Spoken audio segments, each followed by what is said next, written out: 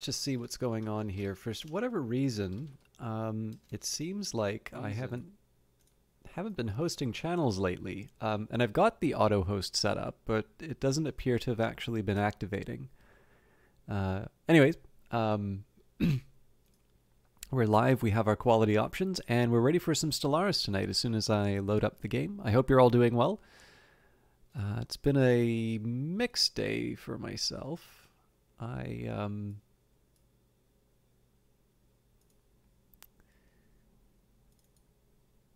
got some things done that I wanted to, but not the full range, let's say. And actually, forgive me, I'm going to load up the game, but I need to I've got some tea in front of me, and I don't have a place to put the strainer with the leaves. So just give me a second, I'll get like a plate.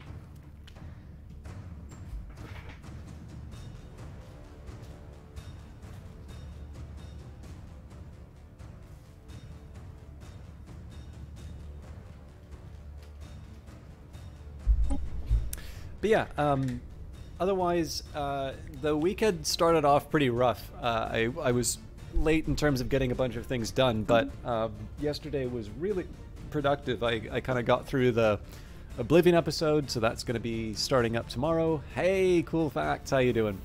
So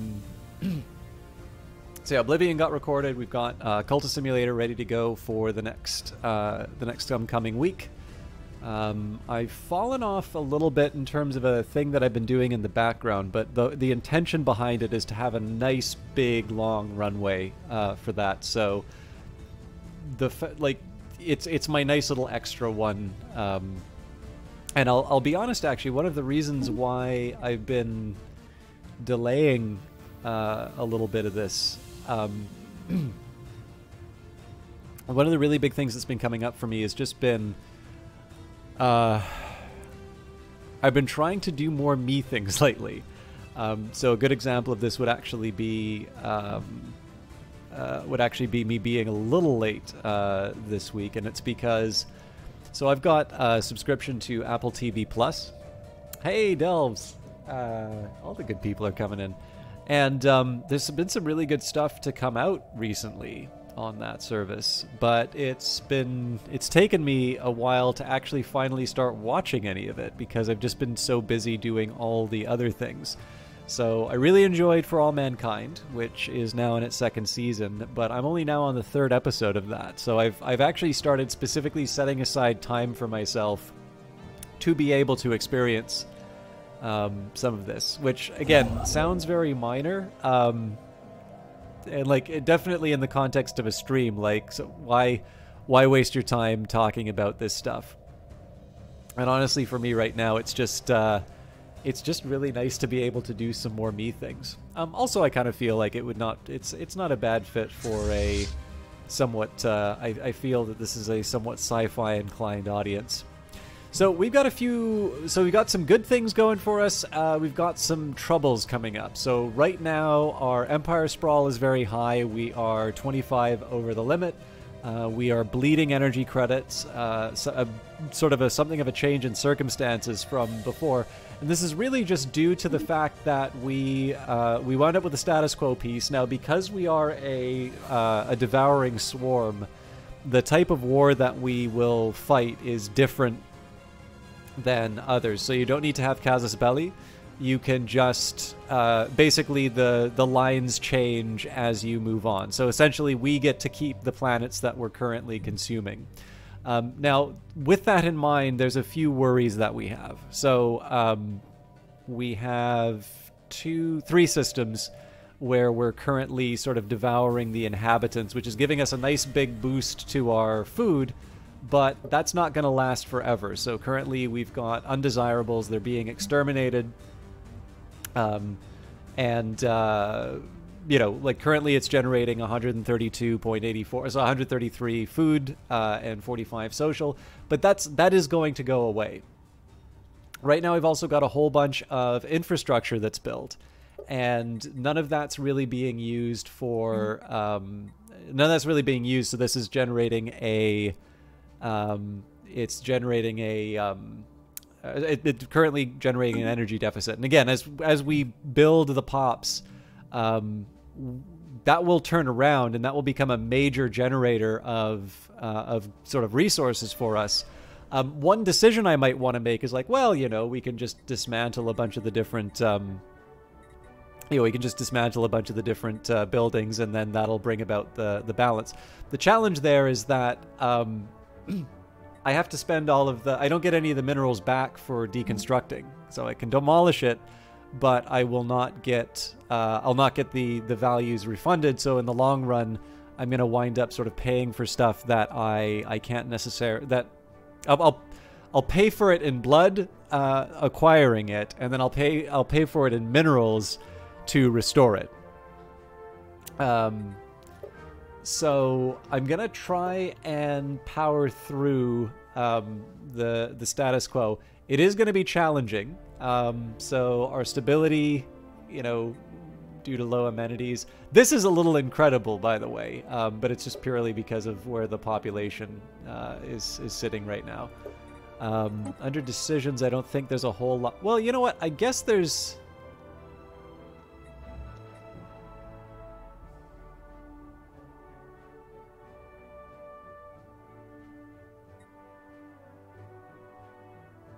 Yeah, I don't really want to change the pop growth.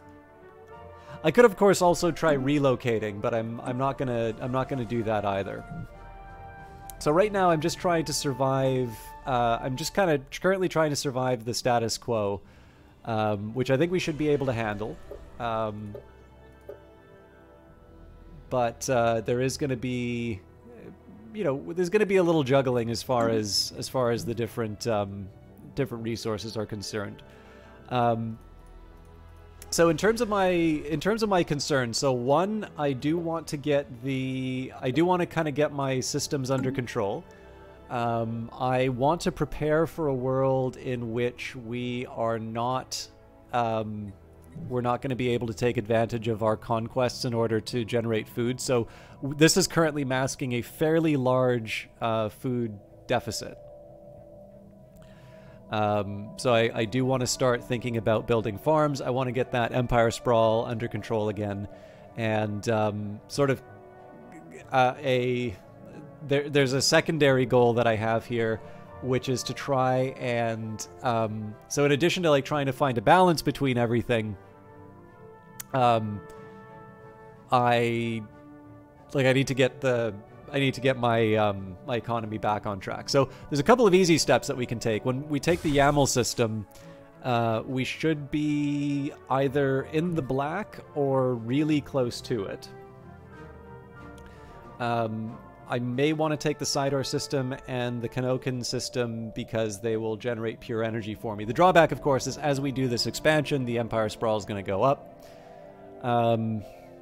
And yeah, I mean, the funny thing is that, you know, for every building that I build to try and deal with the food shortage or the implied food shortage, we are also going to run into the situation where I can't build a building that is dedicated towards dealing with Empire Sprawl. So the other thing that I will try and do as early as I can. So as early, I would prefer, if I can, to have this war start sooner rather than later. The problem is that we don't know our relative fleet power right now. I actually also don't think we have a way of... Oh, nope. We can actually infer it. So, sorry, just 1 second here.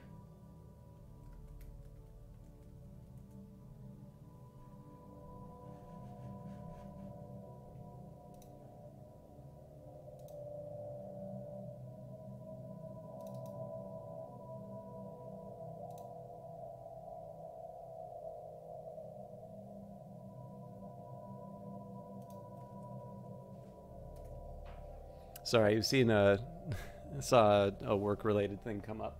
Okay, so I can take the calculator up. So basically, the way that it's currently working is we've got 766. So we subtract 229 for its pops, 233 for its economy. We have a big technological advantage, so that's good news for us there. But their military is 207.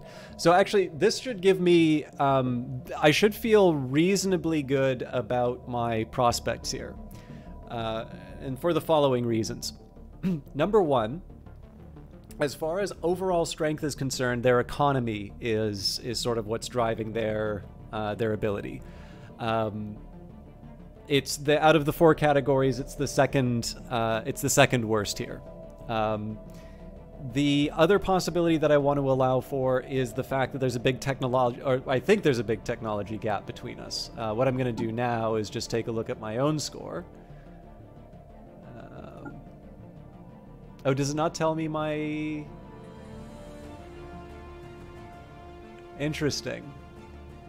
So I wonder if the victory scores are the same. Okay, interesting. So these guys count as stronger than me. And yeah, this numbering this scoring does not translate to the... Huh, alright. So it's a clever way that I can find out my own score. Well, I suppose the other thing that I could do would be to compare it with the Armathi Trading Coalition. Okay, well, they're a fleet power 15, so that doesn't really tell me a whole lot.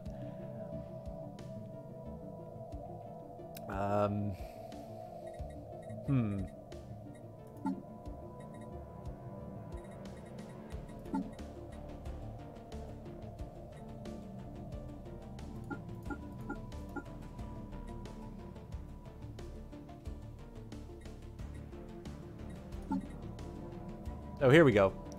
So, oh, all right. Our fleet power is actually 135, so technically we are weaker than them. Also, sorry, Index Gnome, I don't know if I said hello, but good to see you as always. Huh. All right. Let's focus on a couple of the pillars that we were talking about then. One, let's get our energy credits up. Sort of counter to energy credits is going to be the construction of additional ships. So what I'm going to do here is I'm going to try and take whatever low-hanging fruit energy credits wise I can take. I think we'll actually try and push the borders as close as we can to the Favarian Coalition's territory. That's going to make our naval capacity explode, but what are my other options, right? So yeah, I'm going to start with these construction ships. We're going to grab as close as we can to Trond, and then the second set of priorities are going to be to take systems like Kincoan. We're going to upgrade our fleets, basically in prep for a fight against these guys.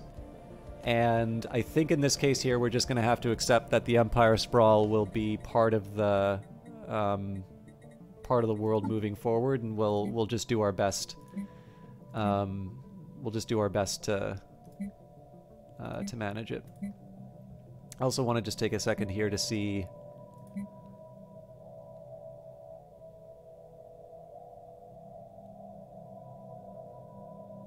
Yeah, all of this is where I want it to be.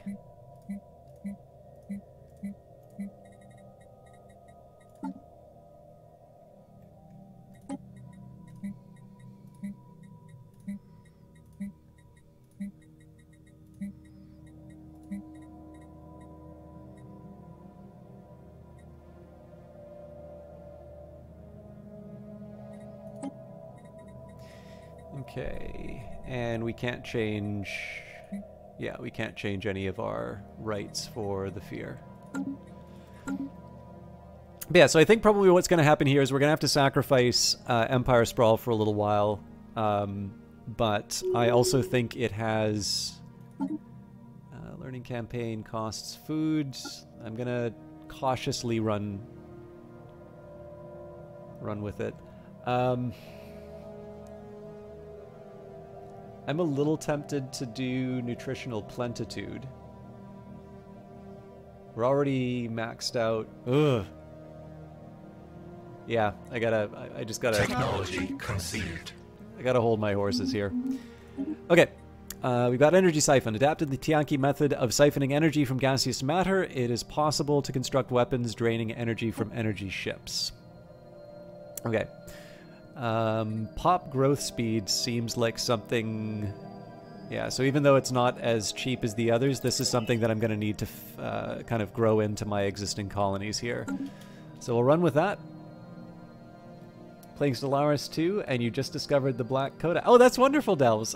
Sorry, for some reason I thought you were the one who had requested that I I mark the videos so that you can follow the whole history of the runs. I'm starting to do that with this series here. So for those of you that were hoping for playlists, your time has come. It's going to take, it's going to take a while for those to become the dominant video on the YouTube channel, but I was happy to get that feedback, and that was in fact something I could act on, which is nice. Now this interests me, so we could presumably make this the new sector. I'm not in a position to recruit a new leader yet, though.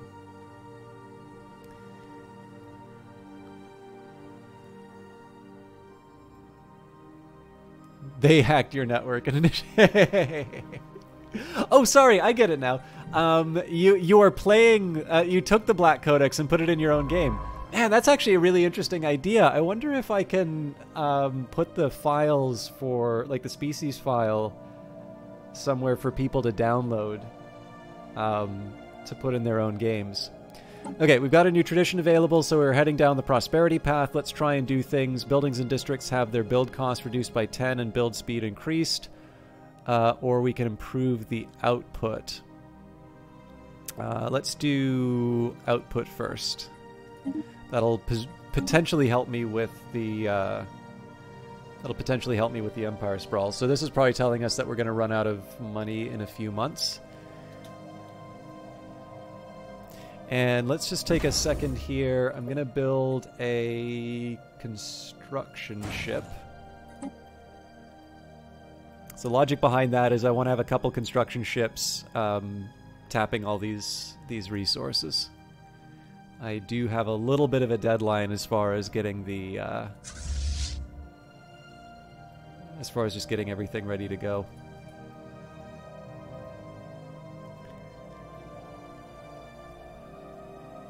Now, this is purely for my own interest. I was talking about Apple TV's... So first of all, I don't know if any of you are subscribers to Apple TV Plus. But on top of that, if any of you have seen this service, have any of you watched For All Mankind?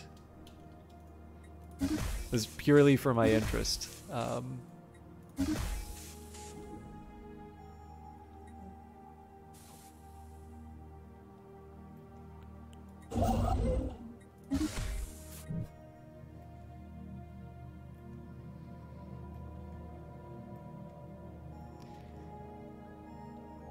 So in an absolute pinch, we can sell off...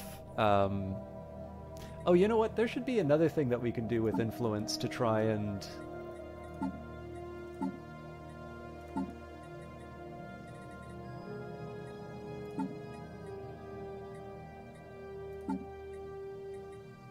No, maybe I'm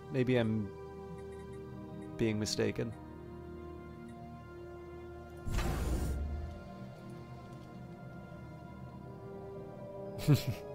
Yeah, that's the one thing I notice. Whenever I mention Apple stuff, it tends to generate a few sophisticated eye rolls from people who know better as far as computers are concerned. But I am a pretty happy Apple user. Obviously, they've had a couple of rather controversial choices recently, but I just it's my phone. It's my very first laptop that has sort of stopped working properly because of like technical. So normally my Apple computers have sort of expired. I am gonna have to sell off some stuff so I'd prefer to avoid selling food if I can. Oh, but I don't have any use for consumer goods. Man, I really blew it on that. Okay, well, here's a way that I can actually save a whole bunch of cash.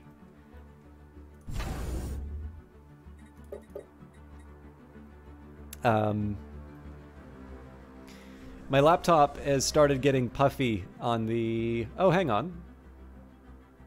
So who the heck is generating all these consumer goods? The battery is basically got all puffy in the bottom, and it doesn't hold a charge anymore. So it's my first computer, my first Apple computer that has stopped... basically kind of stopped working because of... there we go. I mean, it's not much, but...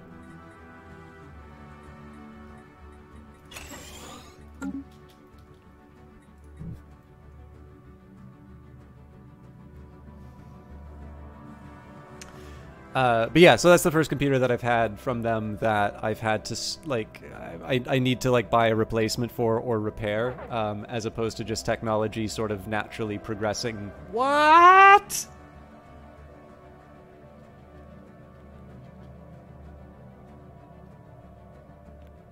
How?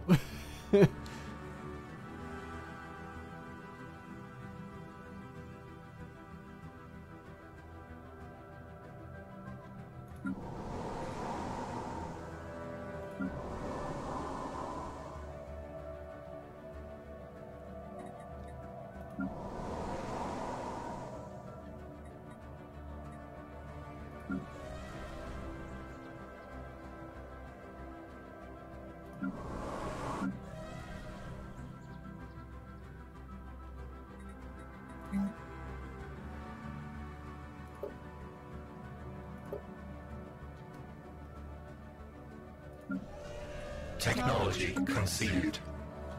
By installing an auxiliary fire control system in our ships, we can afford to make more advanced calculations, including increasing accuracy. Anyway, sorry. I've been pretty happy with them as a computer. Obviously, as a gaming platform, you know, there are better options. But I've been pleasantly surprised by the quality of the shows. And the other reason why I brought it up was just simply because another show that recently was released by them is an adaptation of Isaac Asimov's Foundation series. So, starring Jared Harris as the founder of Psychohistory. Okay, I think I'm going to do Cold Fusion. It's tempting to go for the mote harvesting traps, but I actually don't have a use for them right now, so... I have no... If that's a real number, if that's an actual cost that we're facing, though, I have no idea how I'm gonna get around that.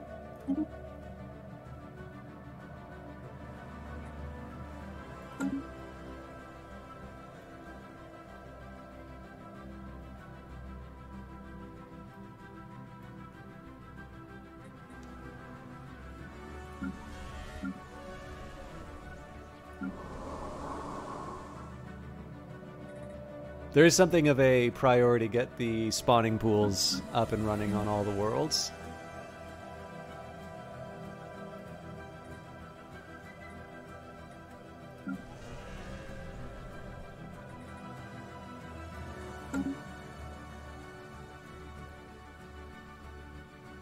The other thing I'm kind of hoping for is that all of these... We'll combine these. The hope is that all of these ships coming into port will be saving me on some energy costs.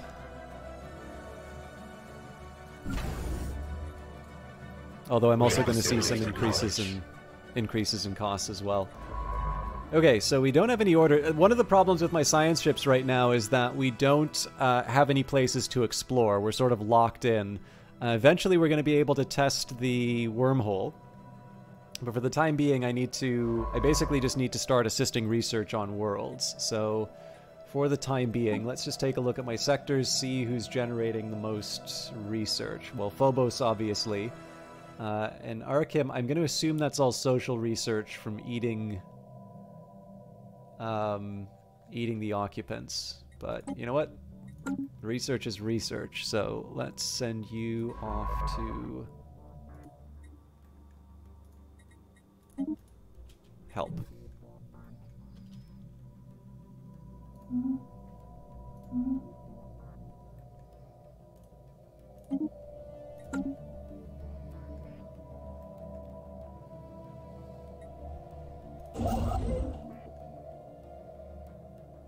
So they're probably going to... Oh, maybe not. I'm trying to see whether or not they're going to move on the Trond system. For me, I think what I'm going to do is we'll take Impaltov, Hark, and then move on to Trond. That is going to have a cost. Okay, here we go. The shift has already started.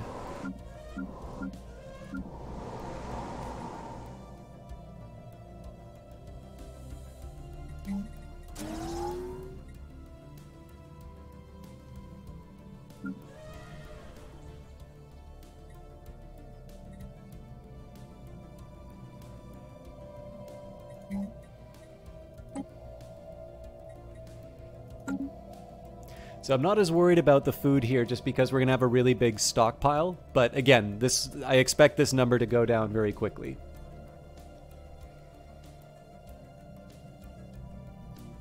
Technology conceived. Breakthroughs in enucleation and artificial womb technology allows for the mass production of individuals based on a common genetic template. So... I also have hydroponics as an option, I suppose. Let's do hydroponics, especially because it lines up well with the specialization here. Technology conceived.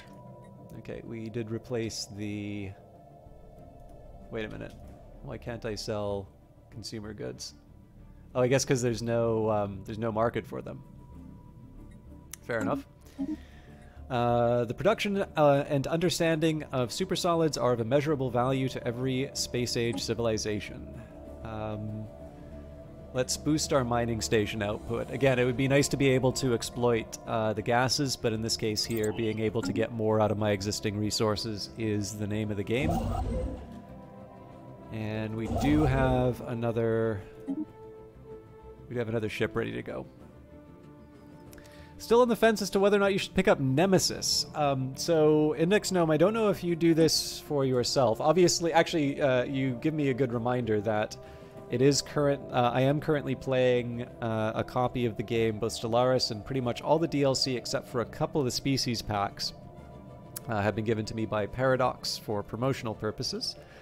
But for those of you who are wondering whether or not you want to pick up a given DLC, I've personally found it very helpful to check the wiki. Now, keep in mind that the wiki is maintained by... well, it's hosted by Paradox. It's sort of maintained by the community, but you are asking, like... It's the people who make the game. You're asking them, should I buy this product that you have made? Obviously, you know, we should be a little careful in terms of recommendations that we're doing here. But,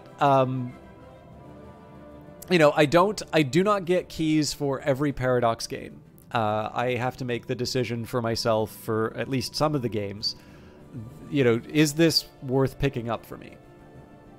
And what I often find is I will, you know, I'll take a look at the wikis, and then it'll do a reasonable enough breakdown in terms of what you get in the DLC and what you get in the free update. So, in this case here, DLC features in Nemesis, the player is able to determine the fate of a destabilizing galaxy, adding espionage tools as a path to power as Galactic Custodian to combat endgame crises, or the Menace option to become the endgame crisis. Nemesis gives you the most powerful tools ever available in Stellaris. Ultimately, you will have to make the choice between chaos or control to take charge of a galaxy spiraling into crisis.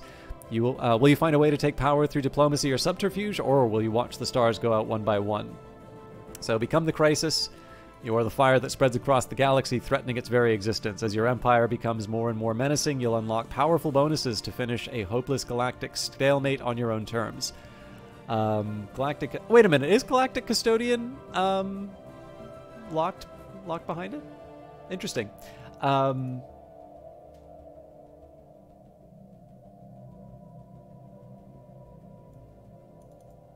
And then I'm actually a little confused as to the new ships. Anyways, they also have, feature breakdowns. Where was it? These feature breakdown videos are pretty good. And again, there's the associated, patch, which is the free stuff that you'll get. But essentially what I've tended to find is, it's like, well, do these things interest me enough? You know, if you play a game that is very focused, like if you tend to play the game and you don't see the end game that much, it's a little bit hard to say that Become the Crisis or Galactic Custodian is going to do a whole lot for you. On the other hand, if you sort of feel like one thing I was kind of interested in was the Galactic Custodian and the idea of creating an empire and such. That I actually really enjoyed in the previous playthrough. So for me, that would have made that something where I'm like, okay, yeah, Nemesis is a buy for me. And especially, you know, there are a few more DLC for Stellaris now than, you know, maybe when I was first kind of making these recommendations.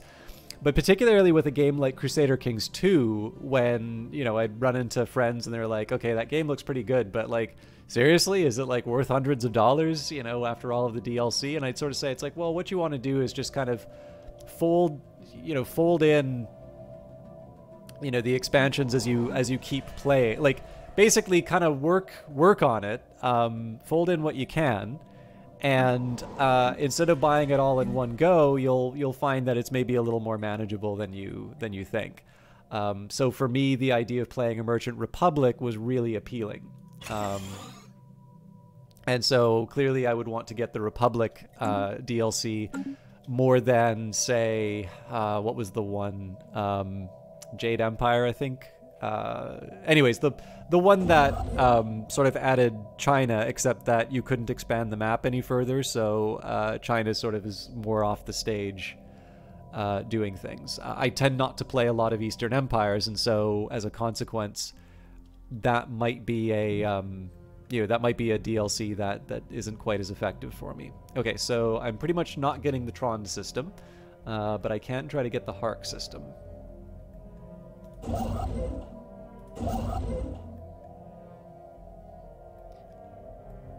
But yeah, for now that now that we know, I've been given a key for promotional purposes. If you have any questions about the DLC, I'll do my best to answer as honestly as I can. Okay, hydroponics farming in a controlled environment allows for crops to be grown in climates where farming would normally be impossible. It would be kind of nice to get more star bases, but let's go for cheap technology. So, actually, you know what? Additional envoy. So, additional influence isn't important. Additional envoys would be kind of nice, so that I can spread my covert influence. We also have Stop the Bleeding as far as energy credits are concerned, so let's get a new leader. Our construction is complete.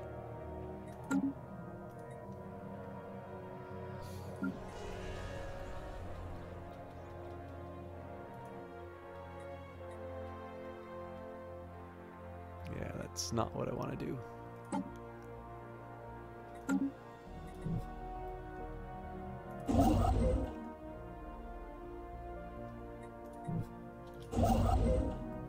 Okay.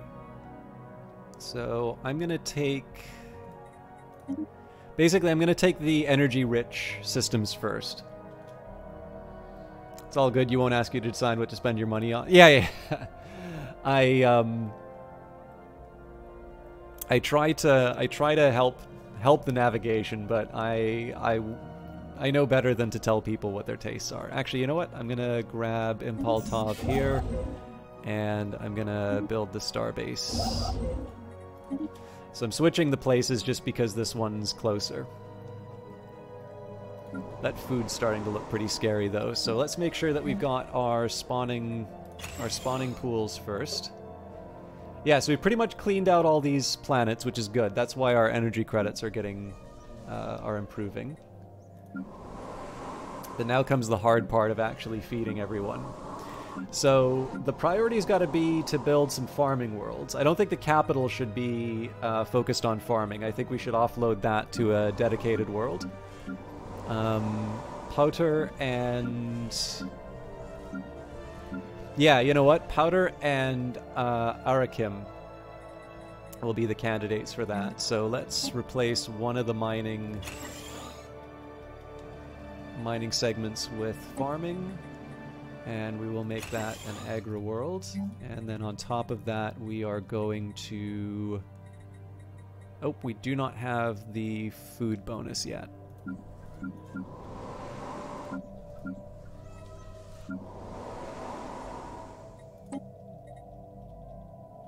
And it's a bit of a shame, right? Because it would have been nice... What have we got? 1, 2, 3, 4, 5, 6, 7, 8, 9, 10, 11, 12. Yeah, we really could have rocked it with alloys. In fact, with that in mind... But Wasat's generating a bunch of energy, so I can't really afford to sacrifice that. But maybe what we do is we turn Diam into a farming world. So Powder, I'm gonna leave that as a question mark. Diam might be more appropriate.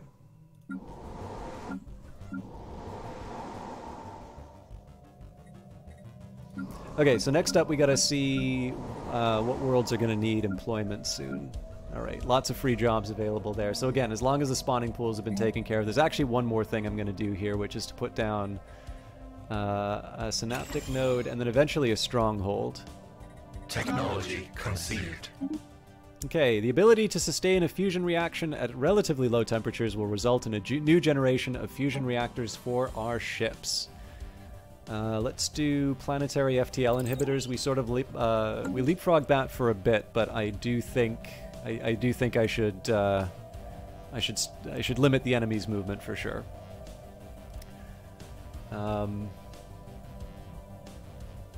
Things are looking good, except for the food situation. Things are actually looking pretty good as far as the economy is concerned, and we're back under control for the Empire Sprawl.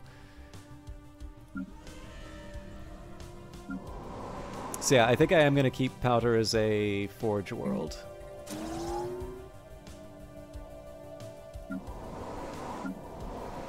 But we do need to think seriously about where the food's coming from. Also, we need to upgrade my navy. And then after that, we're going to start building more ships.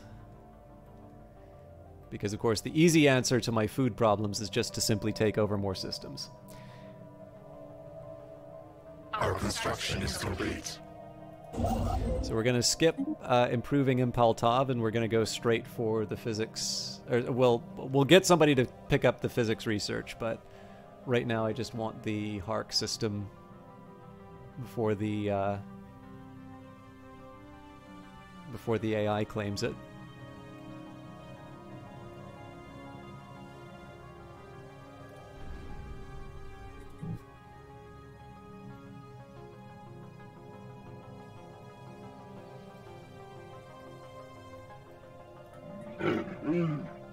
Yeah, so they do count as superior fleet-wise. That doesn't mean I can't like nail them in their capital world, but I probably want to be a little more confident in my position before I pick a fight. I also just need to keep in mind, like, these guys still count as pathetic, so we are at peace for another 6 years. But once I'm able to go to war with them again, they're going to be a ready source of nutrition. So I want to be a little more. I want to be mindful of that opportunity.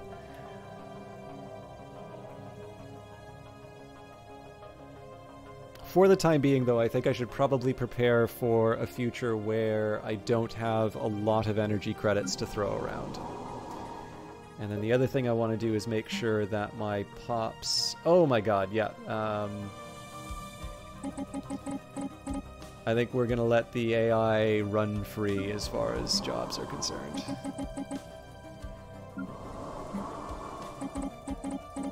This is probably going to mess with the rest of my... This is probably going to mess with the rest of my... with the rest of my priorities, but at this point here, I don't think... It may be that the answer is we don't need more farms. Maybe we just need to take advantage of what we already have access to. So let's see what happens.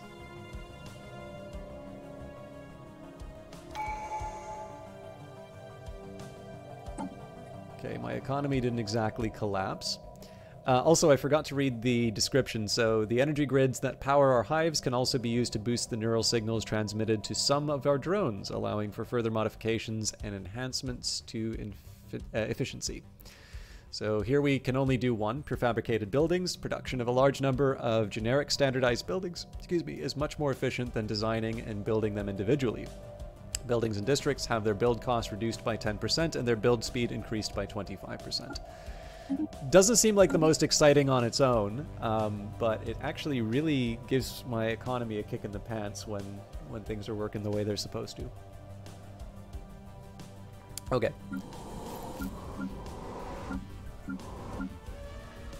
So realistically, we are fine employment-wise. What this also means is I'm actually going to start switching over some of the priorities. So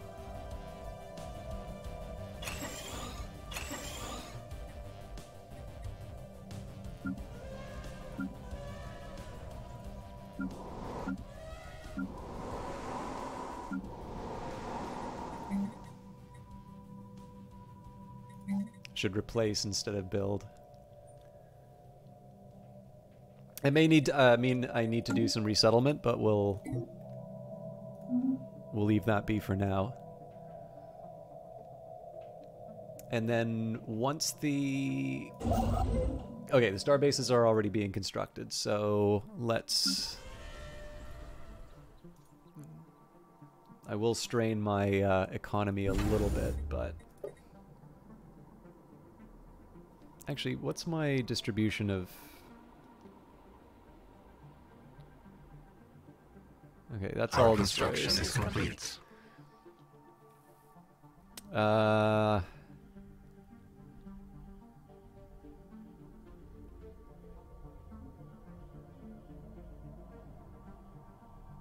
Probably have too many now.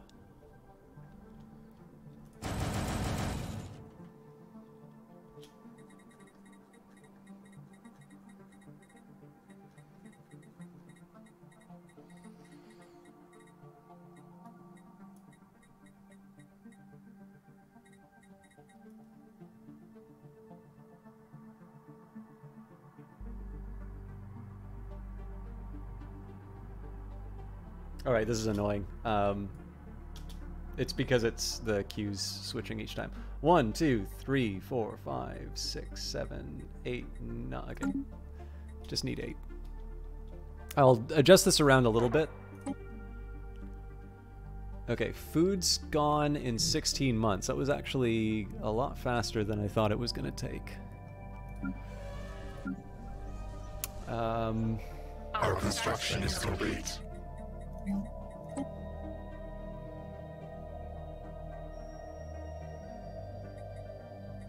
Technology conceived.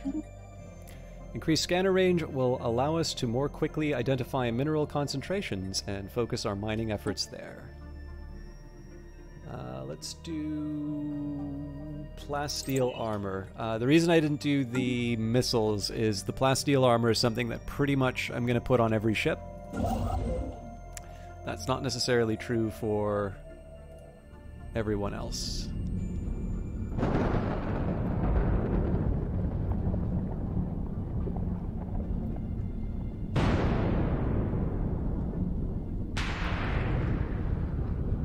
Clearly I am confused about where all this energy is coming from. So I've got 2 there. Oh, there's 3. Sorry, I thought that was a 1.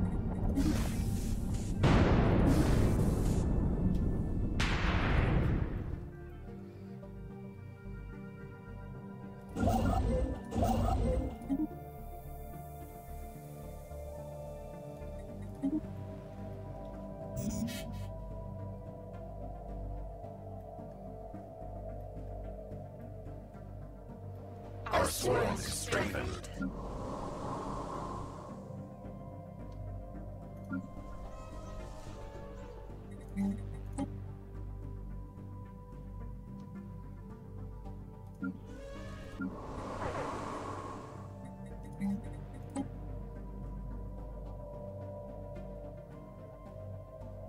Gotta give it another day, but... So there's a trade-off that's happening here, right? Obviously, the spawning pools are creating more, more of my species, which of course means that there's going to be added strain on my my food resources. One of the other approaches I'm going to take is upgrading all of my, all of my various, all the different star bases. Being able to build some hydroponics farms there should help me out a little bit. But again, all this stuff takes time, it takes money.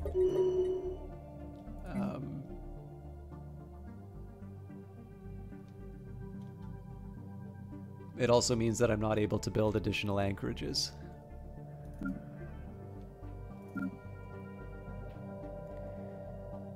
So I feel like this doesn't need to be a shipyard, so let's convert that to... But it is on a border, so... I gotta think of that. Well, it's not helping me right now, so let's still switch that to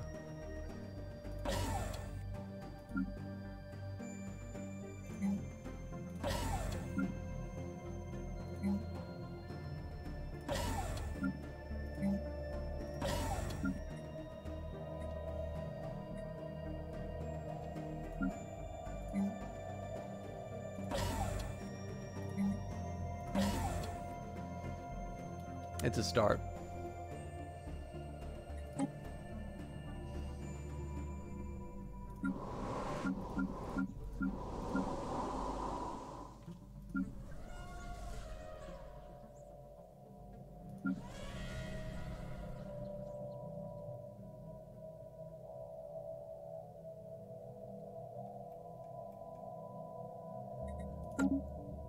Our swarm is strengthened.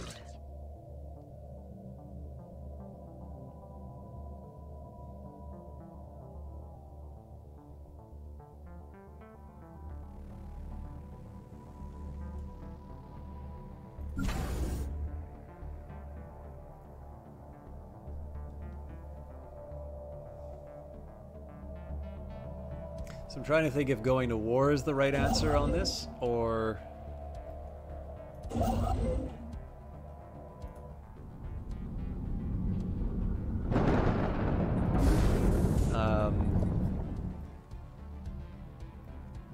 letting what'll happen happen.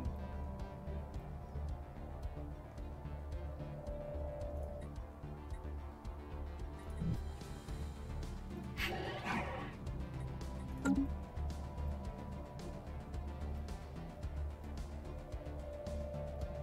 don't think I want to entertain a war yet. It's a kind of a cowardly choice at the moment, but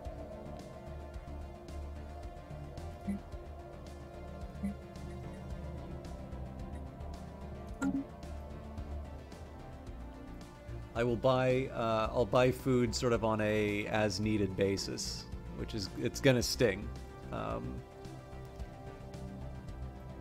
we'll try at this point here. What I want to do is I want to try and get the economy to a point where we can survive the peace treaty, and then basically our first target is going to be Soyan, so that we can start eating the residents as soon as possible. And then following that, I mean, after that we just try and take these... Oh wow, they only have one colony. I did not realize that.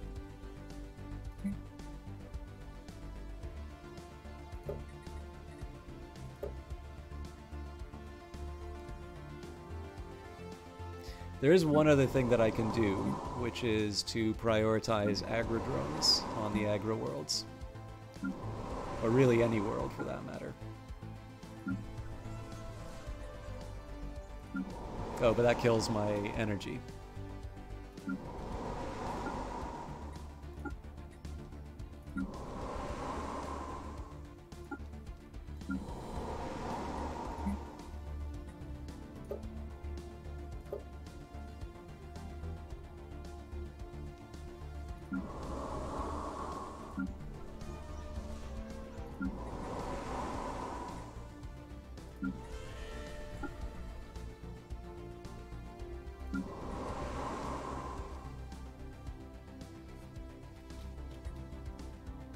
Sure helps, though.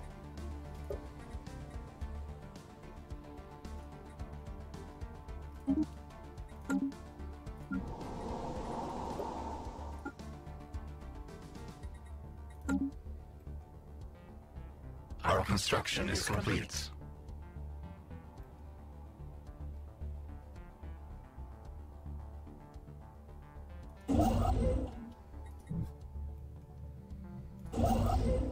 Okay, let's build what we can in the Hark system. That's going to hit our generators. So I want to see what happens when we turn over on the... Okay, so we've kind of hit an equilibrium here. So the next step is basically going to be, let's find the one with the more diverse... kind of the more diverse collection of... Okay, this one definitely needs all the tech drones.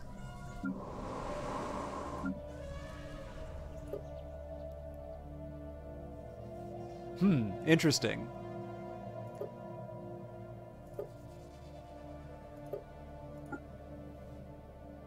So if I let these guys ease off...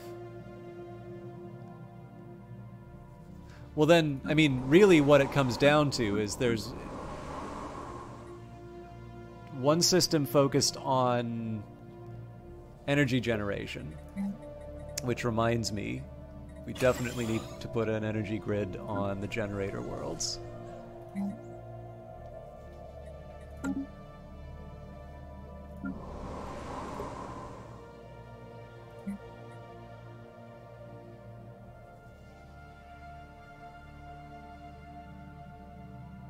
So we're down to 39, so if I remove that specialty, what happens? We apparently go crazy for maintenance drones.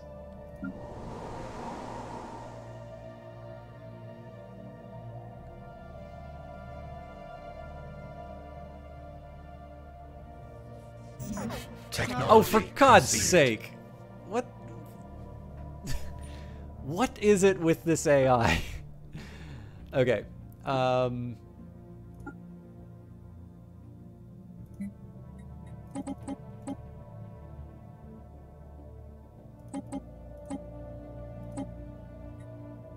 We'll cover maintenance needs. Problem is that doing the last time we did this, this is how we wound up with food problems. So I'm really reluctant to take this approach. So in this case here, I'm going to say maintenance jobs are a luxury at this point.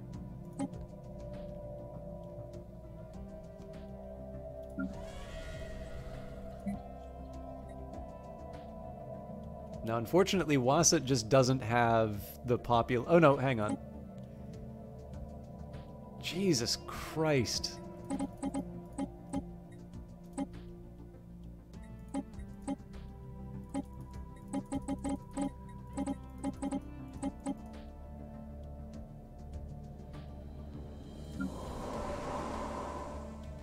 Okay, they're balancing out. Alright, it's not pretty, but this should hopefully balance things out a little bit better.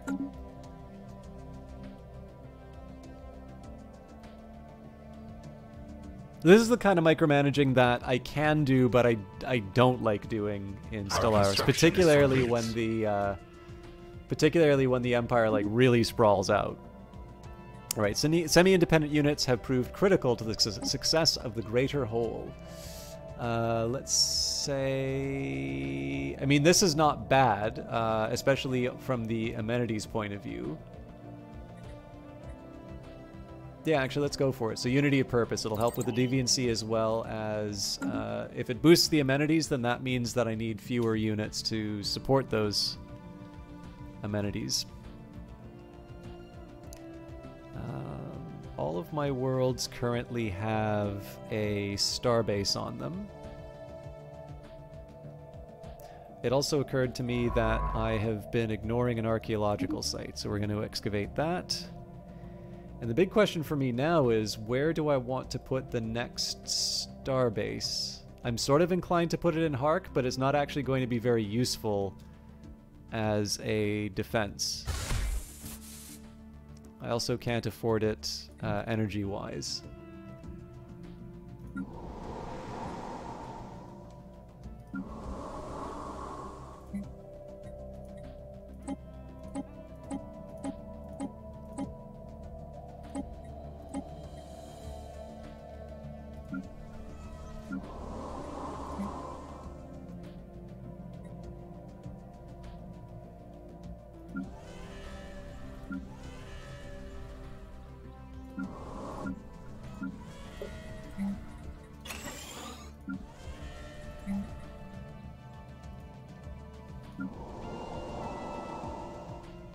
Oh, what the hell is going on now?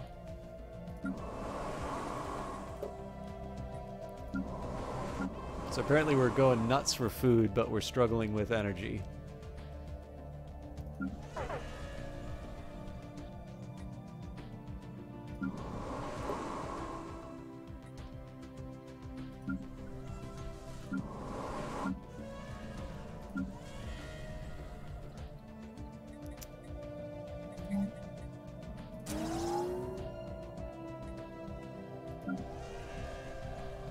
Technology conceived.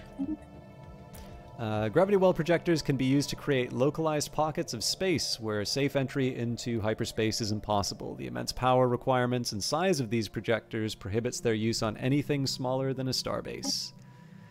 Okay, I can get a faster colony development speed. I don't really think we have the Empire Sprawl or the availability of planets to handle it. There is, of course, the temptation of gateway activation. The problem is that that still counts as 14,000, which is well beyond my my capabilities right now. So I think I'm going to start with mode harvesting traps. I'm not going to rule out AI-controlled colony ships, but at the very least, mode harvesting is something that I can make some kind of a credible claim that it's going to go towards something that the Empire needs right away.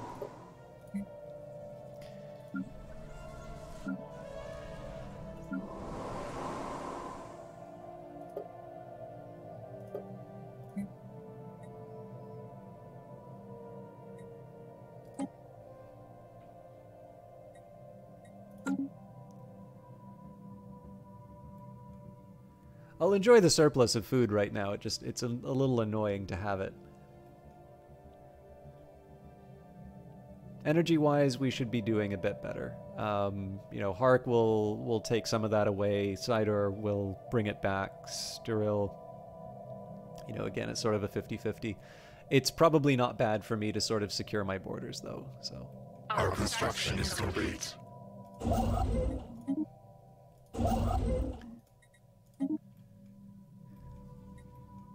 And then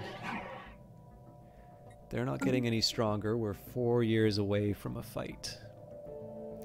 Okay, I'm going to do just a quick little bit of housekeeping with these. Okay, 5 destroyers I'm fine with. Let's kick out a couple corvettes.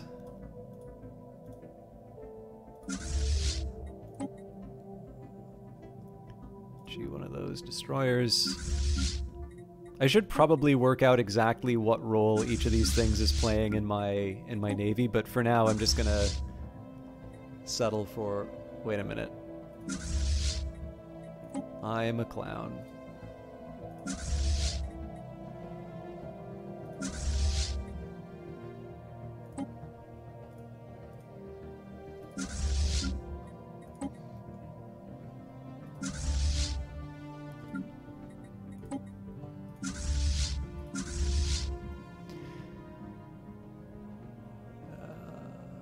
Yep, we got the space for him, so...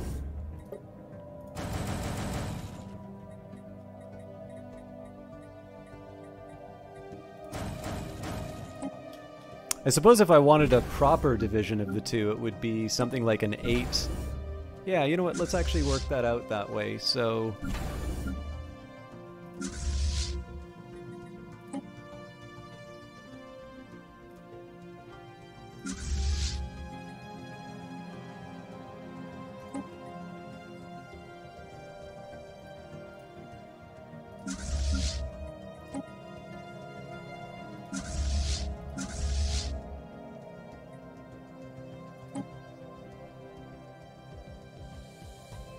So basically, it's just kind of an even split between corvettes and destroyers.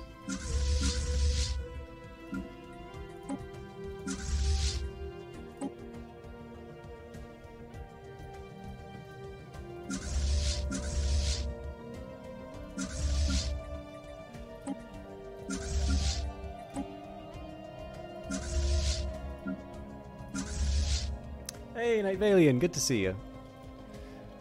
For those who don't know him, Night Valian's playing some Origami game. No, Origami 2. Another fine Game Pass title.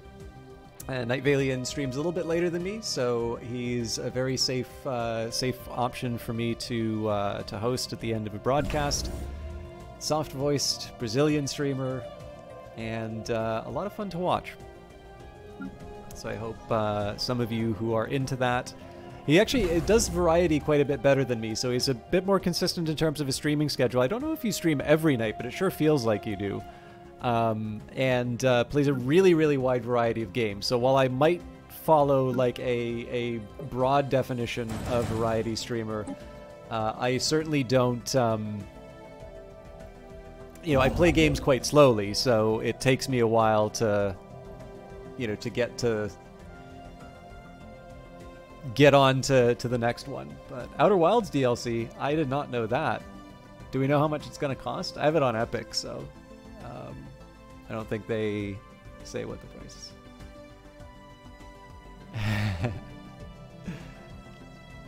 I'd love it if I had the time to be able to stream every day, but there's no possible way that would happen. Okay, let's see what other options I have in the capital.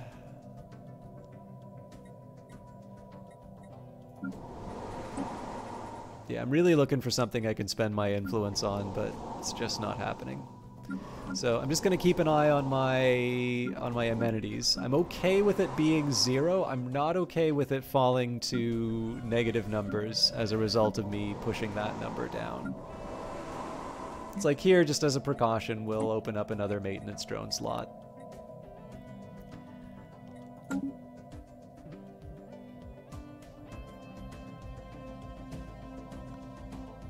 He'd ask for 60 and you'd play it? Or pay it? I'd oh, you know what? I'm building that starbase right away. Oh, nope. Looks like I'm committed to the mining station after all. Yeah, I don't know. I have too much stuff on my plate to spend full price for a DLC like that, but Outer Wilds is a wonderful game, so if you're gonna throw your money at a game, Outer Wilds could be worse. I should probably upgrade Hark at some point too. It's not necessarily going to stop the enemy ships, but it will... Actually, yeah, I suppose with that in mind, the Velonis system would make a lot more sense, seeing as that is the proper choke point. It also has a strategic resource, so... I think I will do that, actually. It's probably going to cost like 200 for an upgrade. Yeah. And of course, there'll be an associated energy cost as well.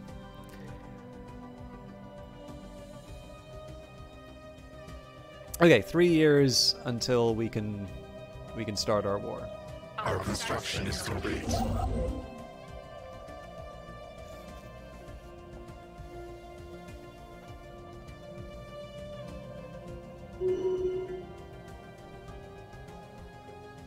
Now, the big worry would be if we start a war with these guys and these folks turn around and declare war on us. That is a possibility that I need to allow for.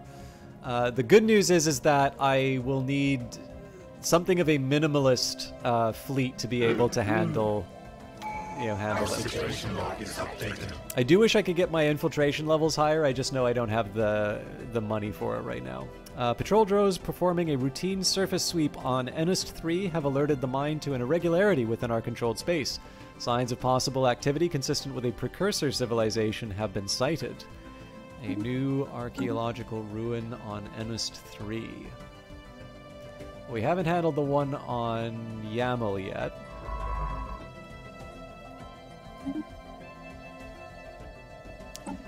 Okay, and we get a new Ascension perk. So by extending Hive Districts underground, far more drones can be housed within. Hive Districts provide 1 additional housing, and Ringworld Hive segments provide 5 additional housing. Not critical for us right now, but we've got the finisher effect now, so adopting all prosperity traditions will grant the following additional effects. Resources from menial jobs, an additional 5%, 5 stability, and then the Ascension perk, which we're going to take right now. So Become the Crisis is very, very tempting. The other alternatives I would consider right now would be 1 vision for the Unity, and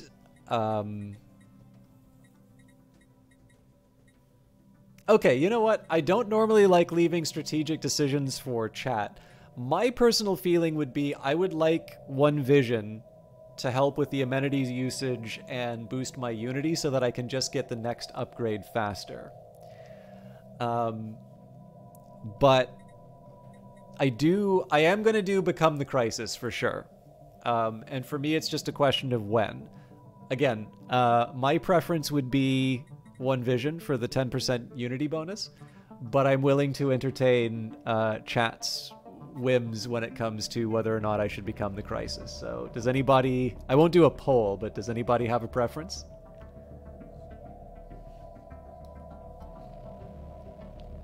Actually, tell you what, while you sort yourselves out there, I'm not going to go to the bathroom, but I am going to get a quick snack, and I'm going to water my plant. So I forgot to do that on Sunday, so that'll take me all of 10 seconds. All right. Glum4, hello. No preference. So there may be no preferences when I come back, but I am going to take just a quick second to myself. So.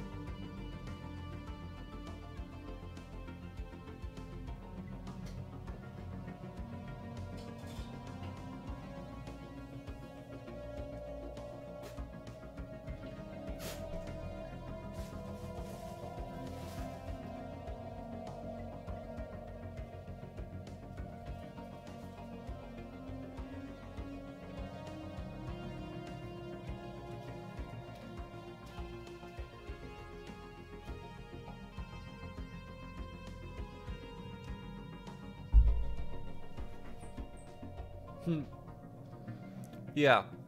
Well, that's just it. Sorry. I got a mouthful. Okay. There isn't overwhelming support for Become the Crisis, so I am going to do 1 vision, but Become the Crisis will be the next one.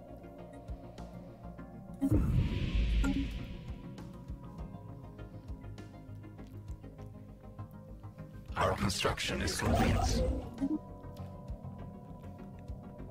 Sorry, I probably should have just eaten and then come back, but...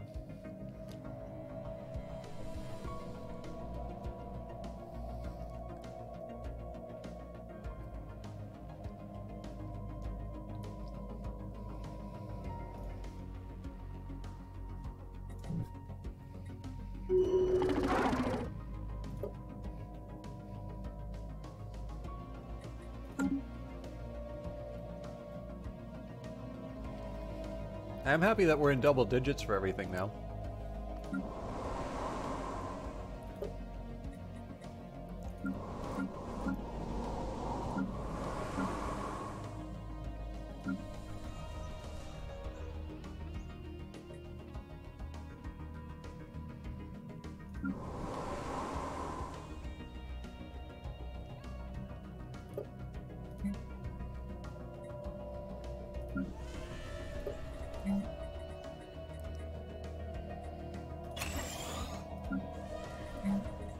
Forgot to build my strongholds.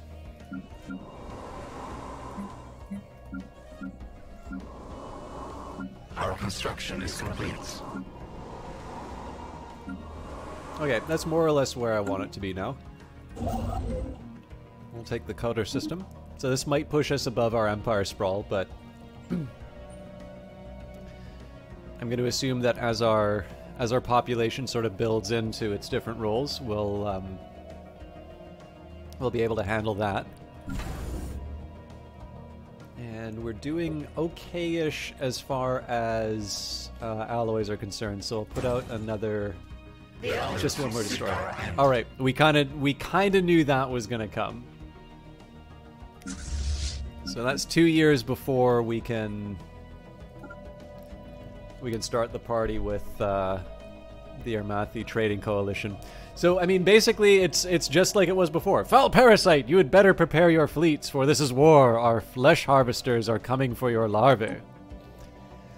Okay, let's change that path a little bit.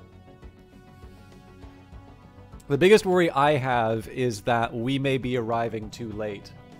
The good news, though, is that we actually get a nice big bonus when it comes to fighting them on our own territory.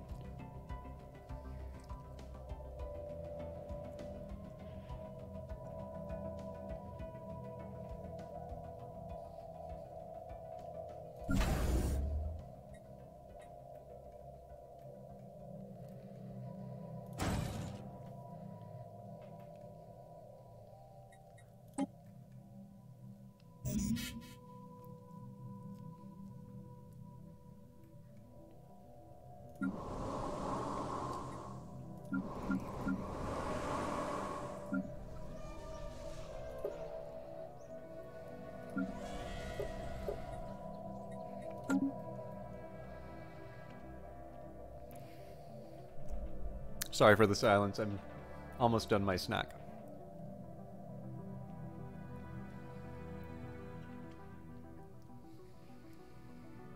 Our construction is complete.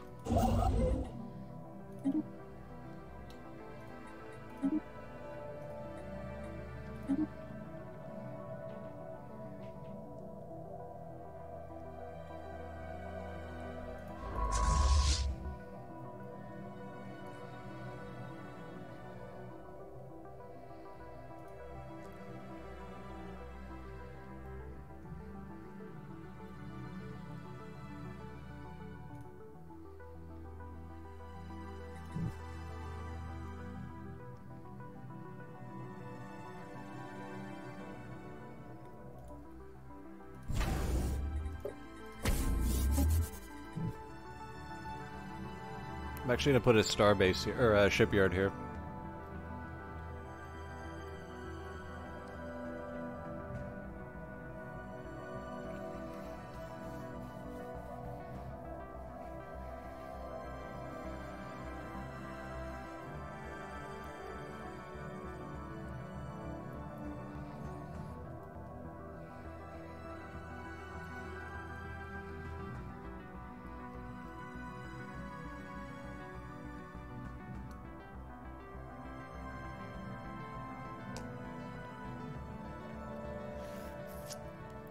What I may also want to consider is the Arakim system.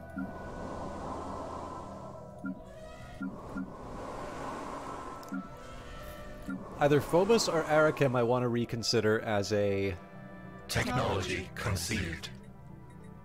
I think I'm going to shift a little bit towards generators on the capital world. Alright, volatile motes are fickle particles that are dangerous to work with. In order to safely harvest them without setting off a chain reaction of explosions, energy fields must be used to stabilize the motes. Quantum energy states is... I mean, shields would be great because it gives me a little bit of extra firepower. Kind of feel like quantum energy states are the most important for me right now. Just from an economy standpoint. Well, yeah, let's go for the shields. Technology conceived. We're dedicated to devouring everything. We should probably have that single-minded purpose. Plasteel is an elastic material that combines many of the qualities of plastics and metal. It is relatively cheap to produce and can be used to augment ship armor. So, unfortunately, the war came a little early for that. That's fine. We'll work with what we've been given. I am going to take the ion thrusters just because obviously logistics is a problem right now. We do have a very long path to take.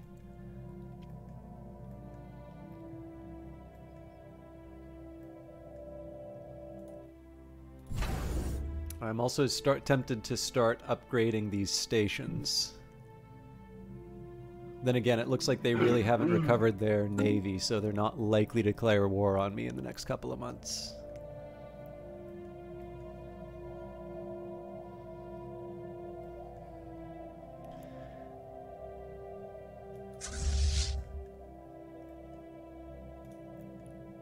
So we'll gather in the Poru system, then we'll move on to Levisco. Oh, weird. I thought I was building a starbase there.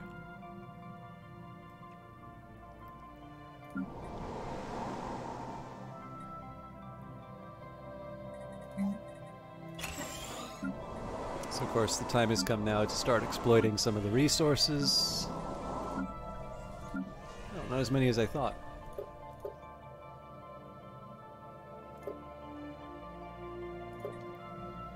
We sense a hostile swarm. Okay, now we don't have any info as to what kind of weaponry they're packing. I am interested in seeing where they're going, but I don't believe we have that Our information. construction is complete. So I did say I was going to do a shipyard first.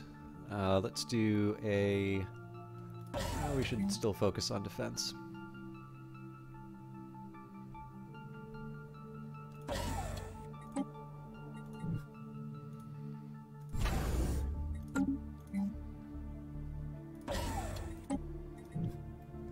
We sense a hostile swarm. Okay, 1260 and Our construction 596. is complete. So we're going to arrive late for our defenses. And it looks like they are heading to the Tronda system, so they're probably going to be landing in Hark or Mothelum.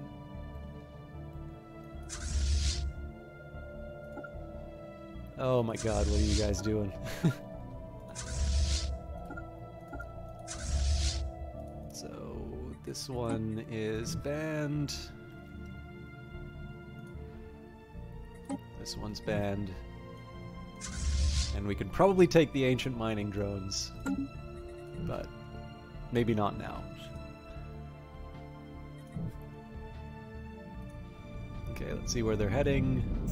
It looks like they are heading towards Hark. Question is if we can get there. We are not going to get there on time, so they are gonna take that off of us. So let's head to Impal Tov instead.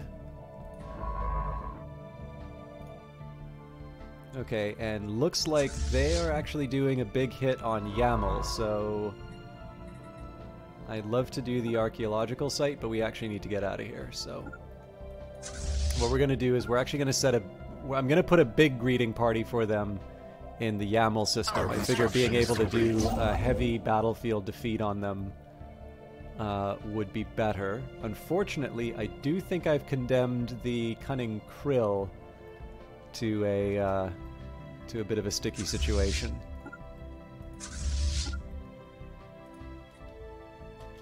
We flee the hostile swarm.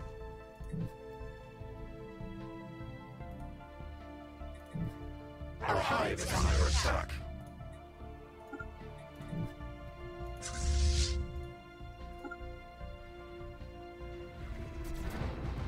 Okay, it's a lot of beams. A lot of beams and rockets, it looks like. Swarm. Okay, new hostile swarm. So... Okay, so individually, these are not all that intimidating. It's just the group numbers that are something to worry about. So we're gonna have some losses, but we are gonna be fighting them on home territory. Our space hive is lost.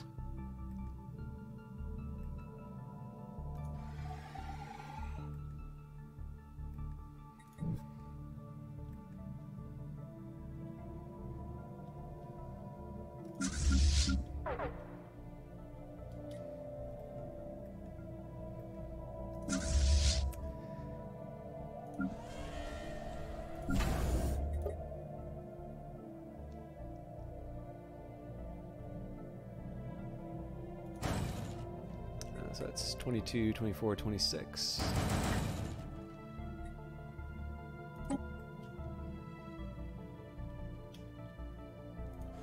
So again, not ideal circumstances, but we do sort of outnumber them. Oh, looks like they actually want to fight, so I'm gonna just buy myself as much time as I can.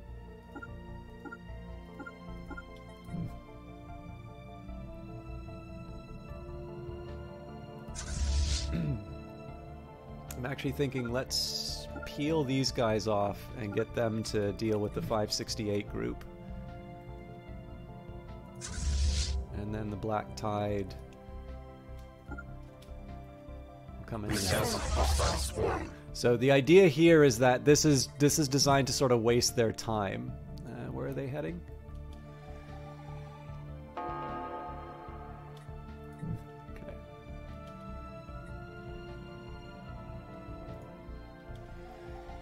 Okay, so they're looking to reinforce over here.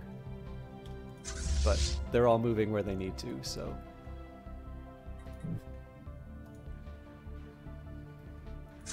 I am going to want to report on how effective our weapons were.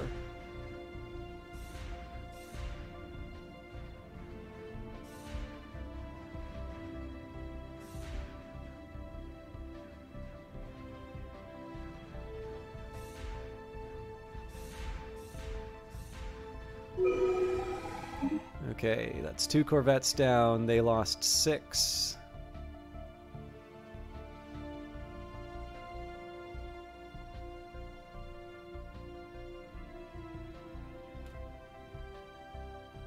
I'm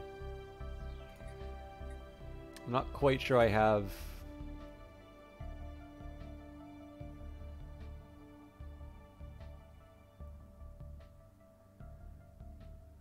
Not quite sure I have enough information to be able to act on that yet.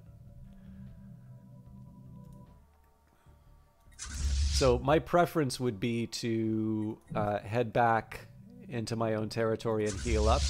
Unfortunately, we don't have that luxury. So they are on their way to Yamal. What I want to do here is I want to hold back, again, for the same reasons. The good news is, though, that I'm going to have my own units. There's going to be 2 of us ready to match their 966. So we win this engagement reasonably convincingly. Let's do aggressive.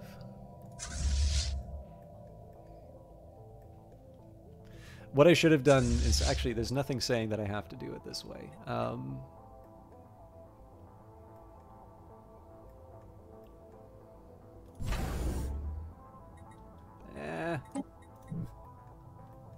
Changed my mind.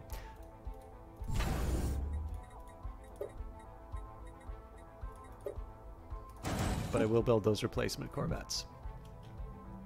Again, this is close to the front line because I want a very quick replacement rate. Okay, looks like they're hesitating.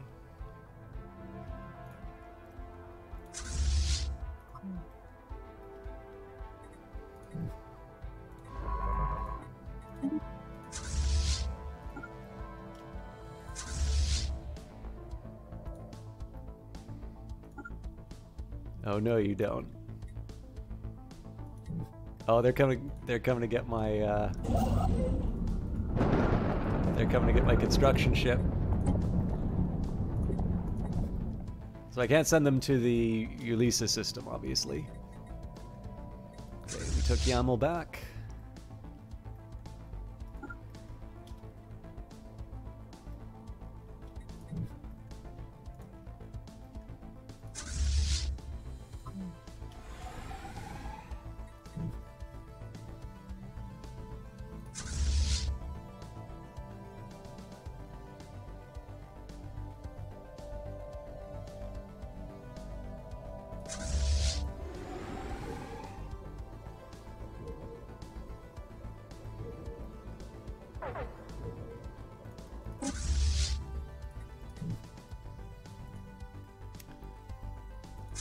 I think we're gonna have to try and claim the base back before we...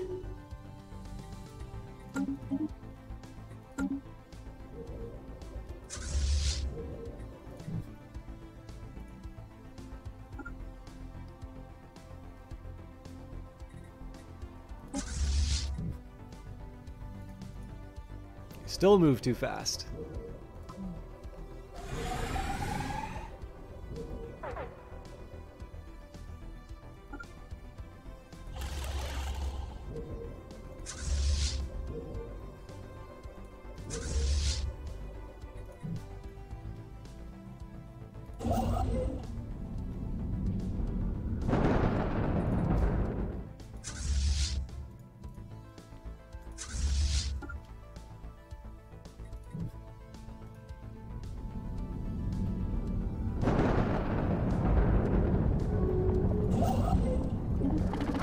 Okay, Armanthi.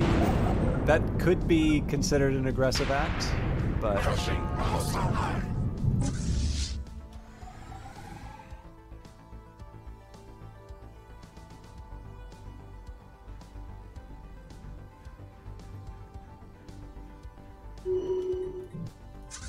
So we're already moved to straight onto the...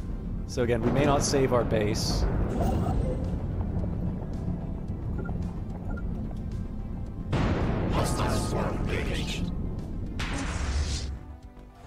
I'm assuming this will be a very quick battle.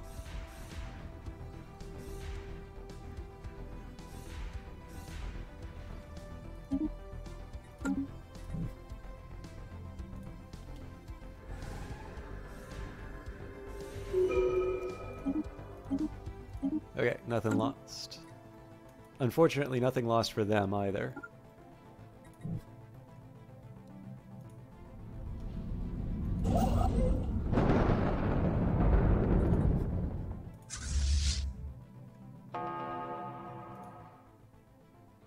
We have assimilated knowledge.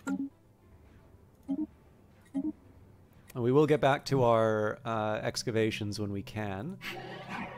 Okay, so we count as equivalent after that. That's interesting.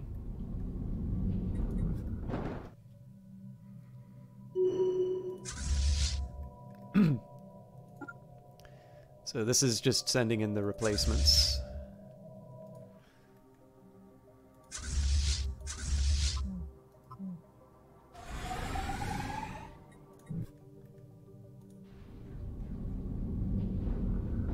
Oh, if we can save this base, I'm going to be so happy. Oh, interesting. Did they... I think they escaped. Well, that's good news for me, because that just means that we all gather together in the Poru system and then we make a big push on this base, ideally without losing ships. And they are...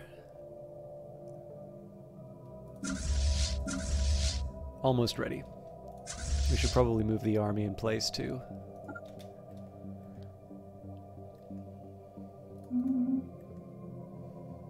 So this is another example of an opponent that apparently decided they were ready to take us out and sort of immediately suffering immediately suffering losses as a result.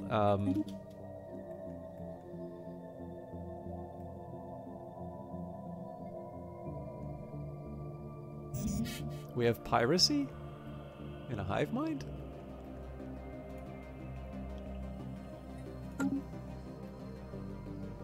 Okay, let's just do a quick audit of our existing worlds. Our construction is complete. I think generally we're okay. Maybe a little worried job-wise, but...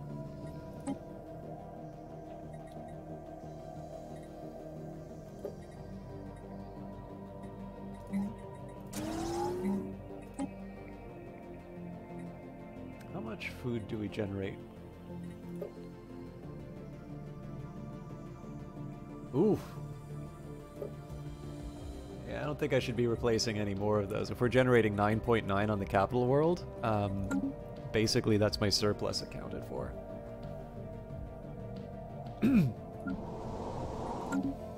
So I do want more energy, but not, you know, not at the expense of starvation.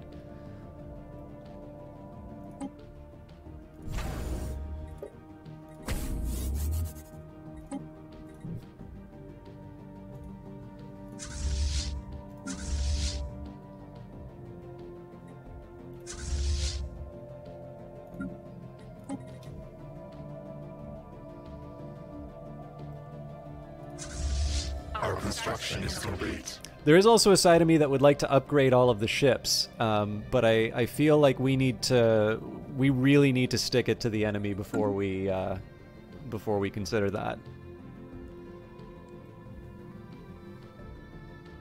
Like at this point here, some of their major fleets have been knocked out, which is good for us, but that doesn't mean that they don't come back in force.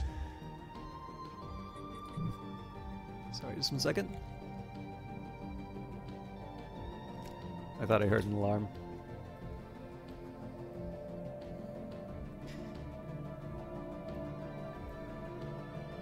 So, I mean, if I were to end status quo here, I would actually be reasonably happy because these are the barriers as I originally wanted them.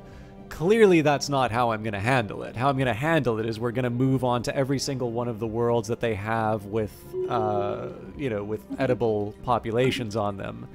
And, you know, eat our fill. But just it's a nice little indicator of where technology conceived. You know, where we're at. Okay, the purpose of one is the purpose of all. Together we are greater than the sum of our parts. Let's do... I would kind of like more starbase capacity, but I think I am going to go for the tile blockers.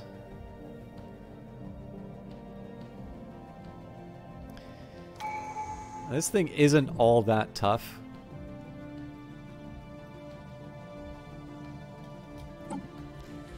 Okay. Time to pick a new path. So I think domination doesn't exactly work. I mean, so it's kind of nice because of some of its bonuses, but like the idea of being able to, you know, vassalize someone doesn't quite make sense. I actually seem to recall nothing better than a good alien stew. Exactly. So, there were definitely some traditions I was thinking of as when I looked at this last time. I totally forgot what they were. So adaptability sort of feels like harmony all over again.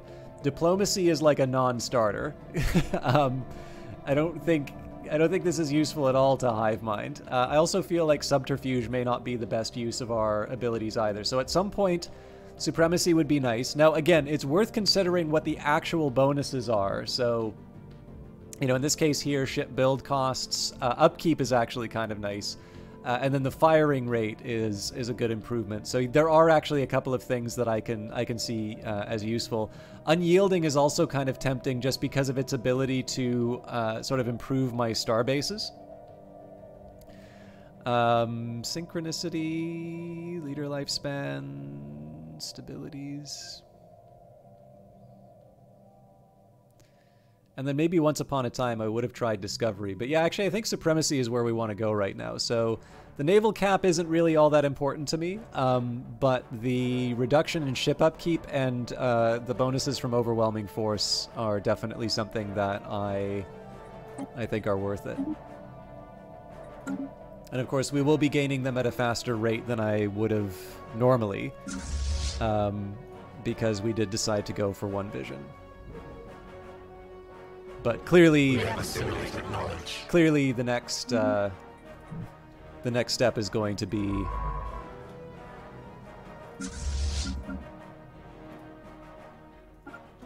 become the crisis. Army's still a way away.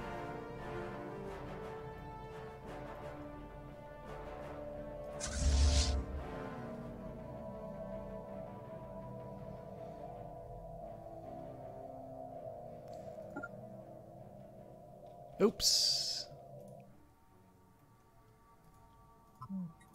Not quite yet.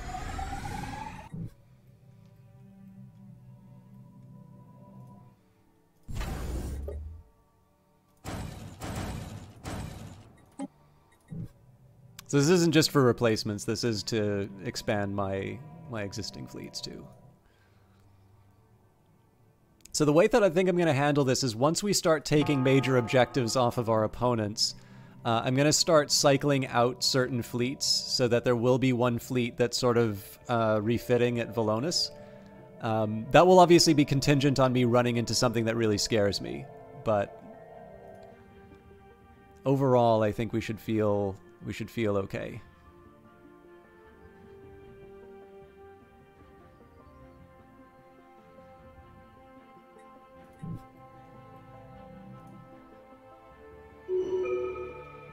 So it looks like we didn't lose any. Looks like we didn't lose any ships, and this base isn't.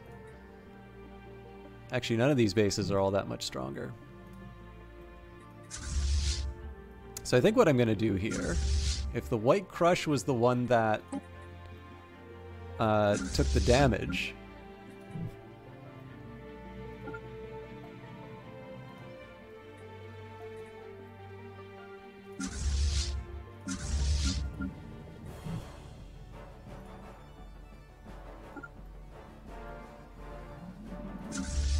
Deluge is gonna take its time, so... Actually, maybe we'll just send them to go upgrade at Volonis as well. So we should still have two fleets that are on their way to take out the enemy. And... as much as I'd love them to do the excavation, I don't have another science ship to get the extra research.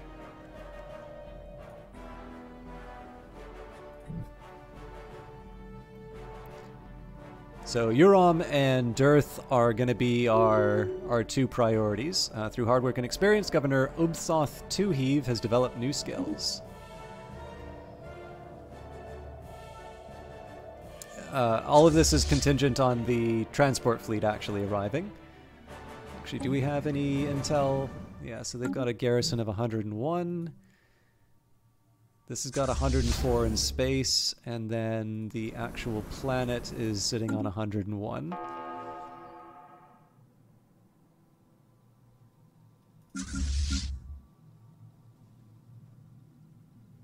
Actually, we're only packing 175. We should probably bring something a little sterner.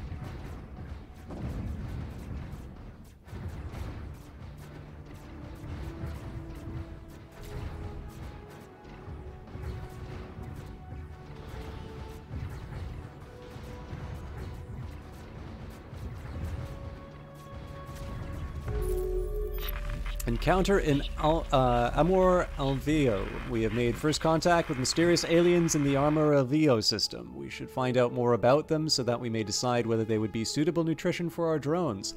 For now, they've been given the designation He aliens.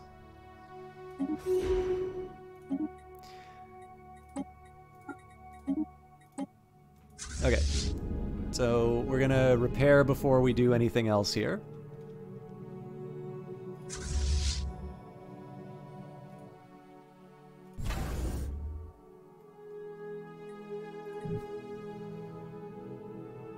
Actually, the Typhoon's already repaired, so we'll grab... What we're going to do here, this is probably another... Oh, nope, that is definitely not a...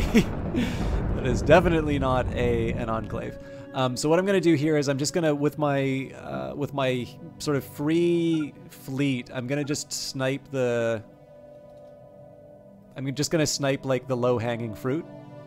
And then when both are healed, we'll just move in on their capital world. Again, sort of the world's my oyster as far as the invasion's concerned, because we're, you know, there aren't any fleets that are currently threatening us, and as a result, like, forcing movement on our part. And we definitely have the edge as far as as far as the momentum, as far as the war exhaustion is concerned. So at this point here, it's very unlikely we're going to wipe them out. But as long as we can sort of get the borders to somewhere where I would be happy with a status quo peace, and more importantly, if we can start taking some systems which I can start consuming the inhabitants of, that's a win in my book.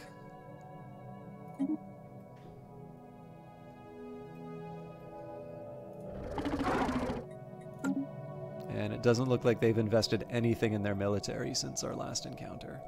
So what I'm going to do here, let's do... So what I'm really trying to do here is just increase my infiltration level.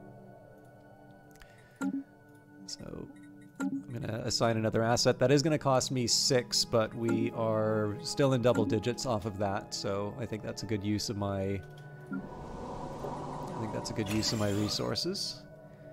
And as above, we just want to make sure that... So I basically just want to unlock the jobs that I have available where I can, and just make sure that I'm not causing any undue hardship on the colonies based off of my my restrictions. So this is a good example here, right, where, you know, it's easy for me to unlock these maintenance drones. It is a little weird to just have so many maintenance drones, but... You know, it is what it is, right?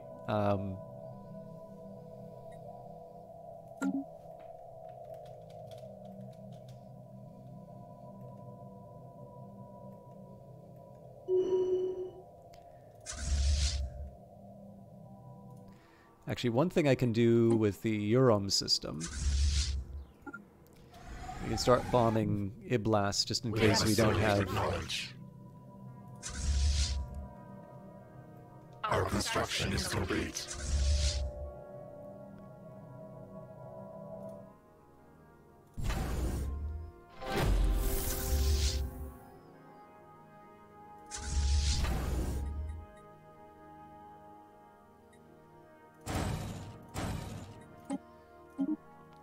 Ion thruster. These electric thrusters use beams of ions to generate thrust without the need for propellant.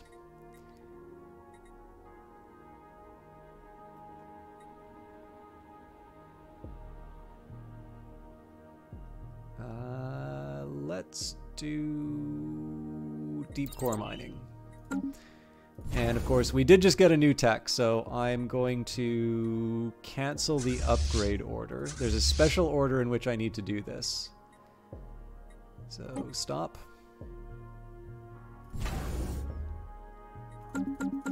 We'll wait the 31 days. Technology conceived.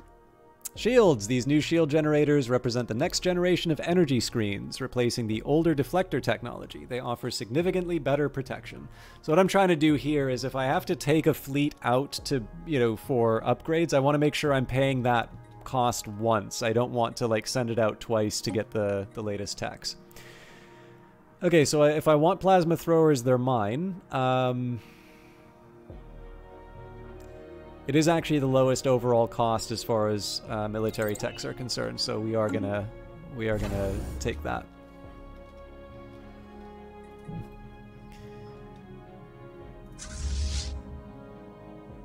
Okay, that's a science ship, so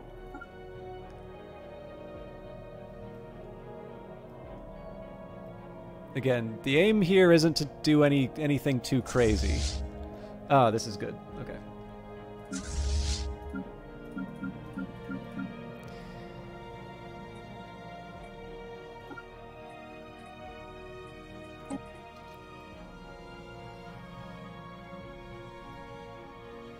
They'll all eventually combine with this fleet, or this army, but it's just going to take a while.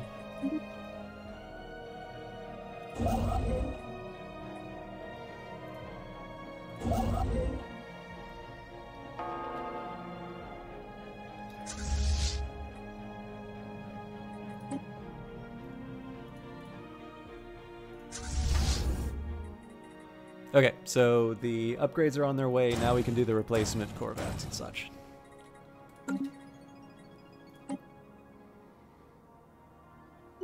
Oh, I did it on the wrong fleet.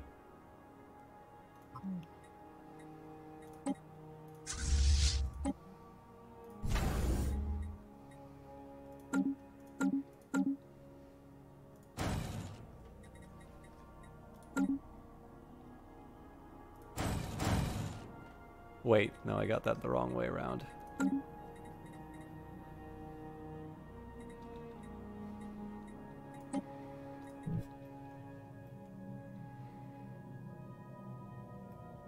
Ooh. Ooh, that is a scary fleet to be looking at. They're probably going to catch me too.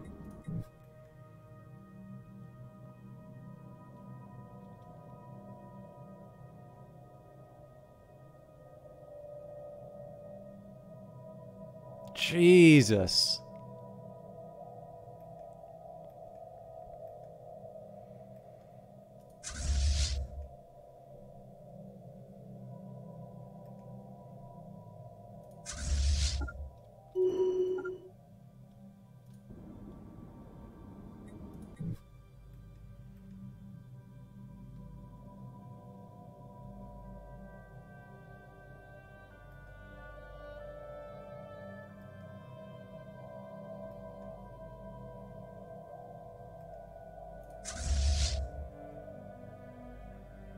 We have assimilated knowledge. Sorry, I wasn't paying attention to first contact. Hey, aliens. Upon entering Amor Alveo, our sensors picked up some strange readings. Dismissed at first as glorified asteroids, things quickly changed when it was discovered that these entities reacted aggressively to movement in space, even at great distance. Observation of these entities, preferably from a safe distance, is advised. Best viewed from afar. Keep it up. All right. I genuinely do not know how to handle this. So apparently that is equivalent fleet power to me. So I am, in theory, sitting on about... Put generously 8k fleet strength, but not really. 6k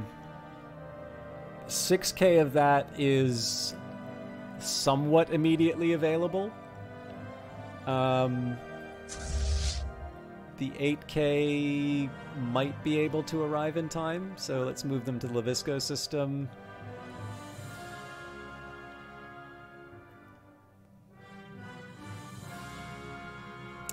Yeah, I mean, pound for pound, as long as we get out of here on time, we should be able to handle it, but...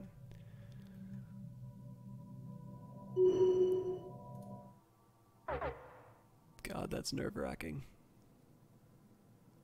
I definitely want to face them on home territory, though.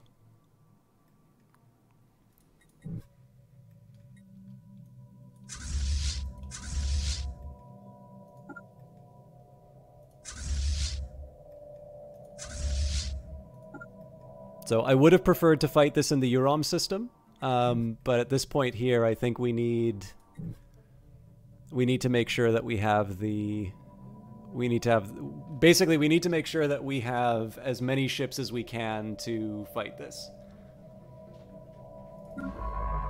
And they're not doing anything too special right now, so I'm going to start excavating at Yamal, but we're almost certainly going to be recovering fragments. So the good news is that they may be delayed. Yeah, they're just going to want to reclaim some of their systems, which I'm fine with. Again, If we just wait out the clock, we win. Our void hive is under attack.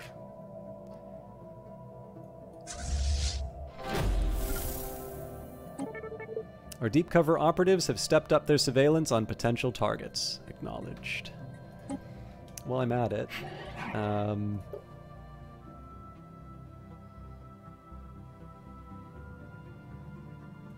let's... It's expensive, but let's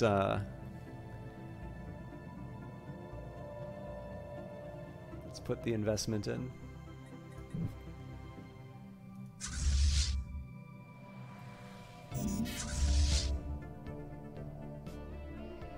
And this upgrade's taken forever.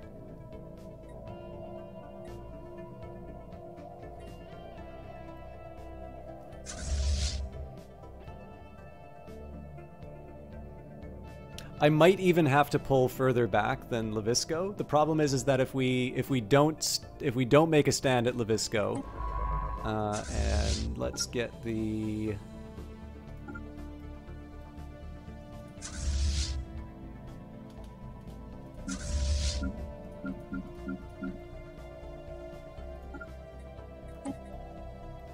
Let's get the army to safety too. If we don't stand at Levisco, then we don't get the bonus from the starbase. And at that point, we basically need to pull back to Volanus to be able to make that work. So it was the right call to pull them back here, but we're still...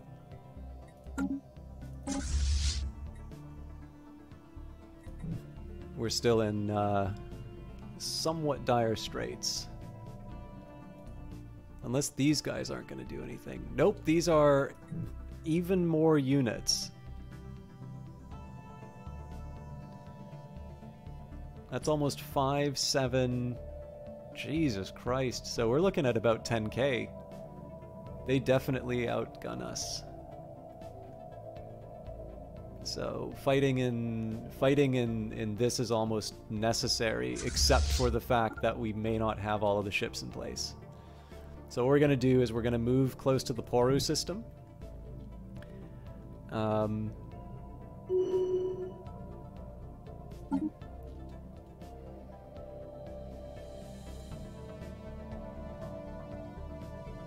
I think I can afford the learning campaign again, so we'll do that for our leaders.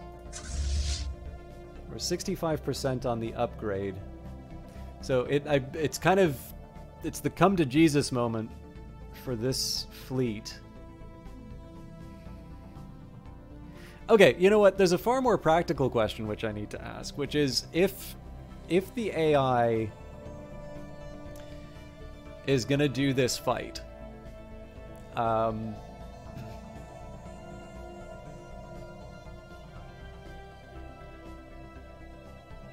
so the number of jumps that they need to do to force a fight that I can't handle is 2.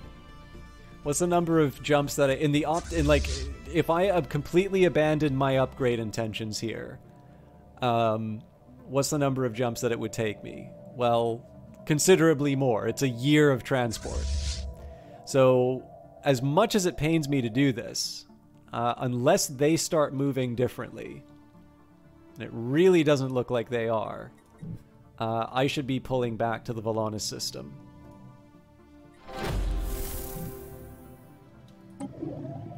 These entities encountered by our fleet some time ago are new spaceborne life forms. While significantly larger than a Fear Corvette, these space amoeba herds are minuscule next to our full corpus. So, easy prey. Amoeba Hunter modifier gathered, giving the following effects. 33% bonus damage to space amoebas, and then 1,000 credits for every space amoeba fleet destroyed. We gain additional influence. Or fascinating creatures. Let's say easy. Reach out to make contact with our mind.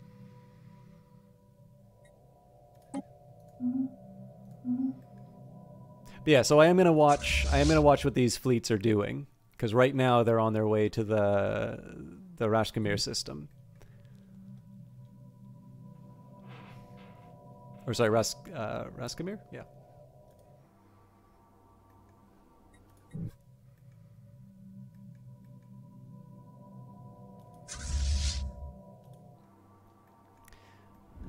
But I think what I'm going to do instead is for all of the fleets, I'm actually just going to send them for an upgrade.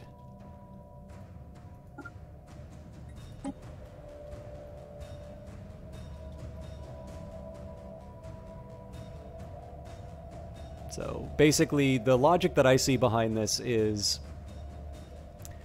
if they stop, then we fight them at Levisco. If they don't stop, then we pull back, we upgrade as many fleets as we can. We are willing to give up some of the territory that we personally have expanded out into, but that's in the name of taking an advantageous fight in my strongest base. And then what we do is we reclaim that territory, and then we force out the peace.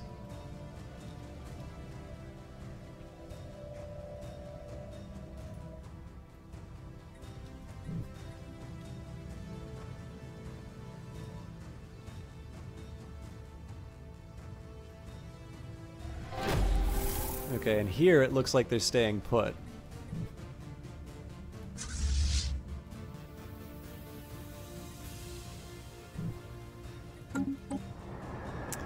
Any other rocks? Certainly gone now. There is clear evidence that Yaml 1 was at some point inhabited by a sapient species. Ruins that have been found of an industrial age civilization on the cusp of pre-FTL spaceflight. At some point, however, the civilization was struck with a planet-wide calamity and totally extinguished. Little more than rubble remains, and there are no signs that any protective measures were taken by the afflicted population.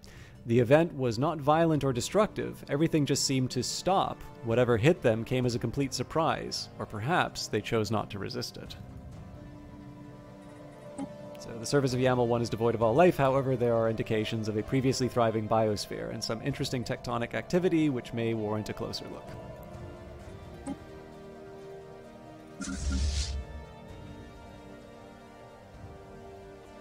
So one other thing I could be doing is building additional ships right now, but I do like the idea of sort of multiplying the existing forces that I have, and then we can cram more ships.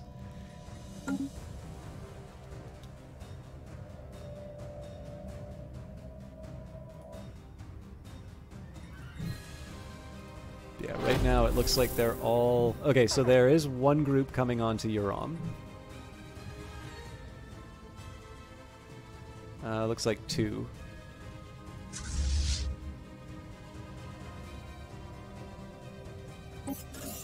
A short list of targets has been drawn up. Those operatives who are no longer tasked with surveillance will provide cover for the others. So again, I think it's fairly unlikely that they're going to want to just sit and have their own stations be taken out. But I do want to see what they do after they take the station.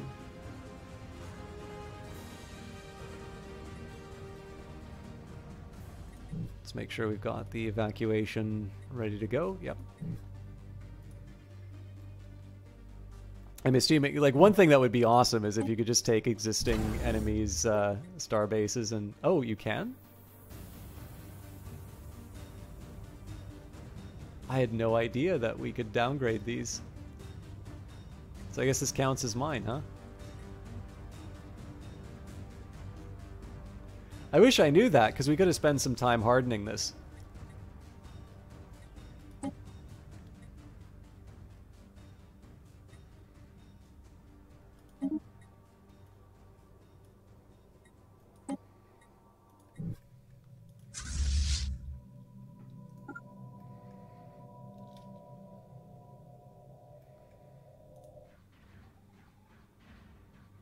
Obviously, I would have done the same to this one as well, but that's going to count as a loss for us.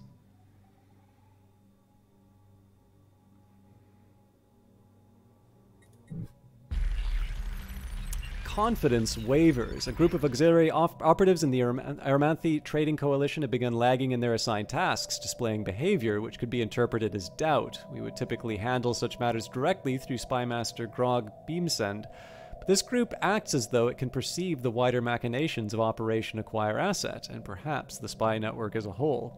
Given that the auxiliaries are kept isolated from our more active agents, we suspect that they are being fed information from an outside source. It is, however, also possible that their proximity to independent agents may simply have endowed these operatives with the kind of insight that we may one day find useful. Given these doubts and the threats posed to Operation Acquire Asset by each scenario, Spymaster Grog Beamsend requests a directive on how to proceed. So the risks are too great, cut them loose, or let's see where these insights may lead.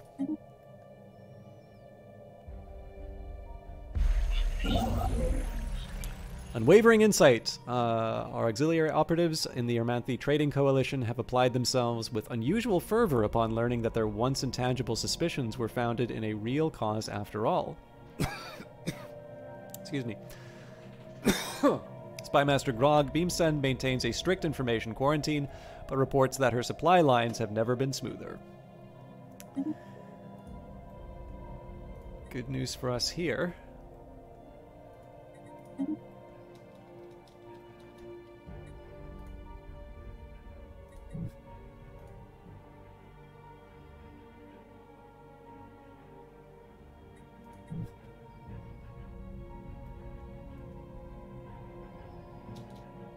I was wondering why they weren't moving. It's because they haven't... Oh. Yeah, it looks like they're going to go pretty aggressive.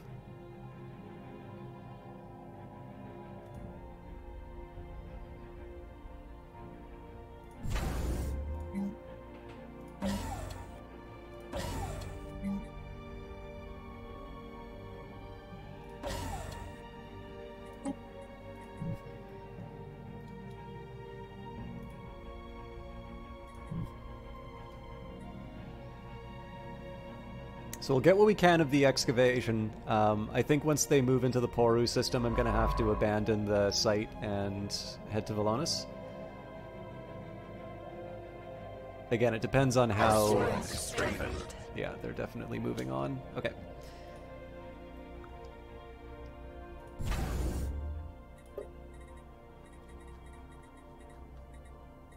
So that's fine. Again, we've got our game plan. At this point here, it's upgrade as many ships as we possibly can, and then face them. I mean, if they want to make a move on us, they have to take Velonis. There simply isn't any other way to progress. Now they can definitely put the hurt on us by taking all of the other systems. But the aim is here, again, much like the previous... So, there's a 10% difference with us here. It's a little bit different from the previous war in the sense that we... we waited out the enemy for a really long time and then pounced in the previous war, whereas this one we actually start off with a reasonable advantage, which we're then going to wind up giving back as a result of some of the activity that we're seeing right now. But overall, like, I'm still feeling somewhat okay about this approach, especially because they're actually going to be taking their sweet time to get all of their fleets together. So when we take a look at our bonuses, oh, hang on, I forgot. We don't get that bonus anymore, do we?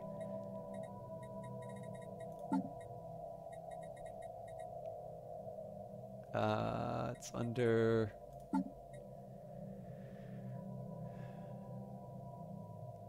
That's right, because Harmony's not Harmony anymore. Ah! All right. So no home field advantage. But we're committed to this approach anyway, right? Like, as the operation nears its conclusion, Spymaster Grog Beamsend has moved to secure our new asset within the Ermanthi Trading Coalition. Our remaining operatives are poised to facilitate any cover she may need. Okay, nothing really to do here, so I think we're going to head back to the capital. Asset acquired. Spymaster Grog Beamsend reports from the Ermanthi Trading Coalition. A successful execution so far. Our spy network is now bolstered by access to an influential Amaranthan professional, ready to assist us with operations which may benefit from the asset's own network contacts or the weight of their reputation.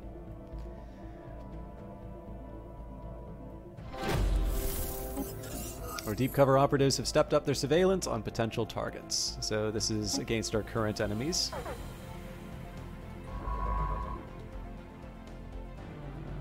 Discretion's the better part of valor on this one. I think I'm going to move the science ship out.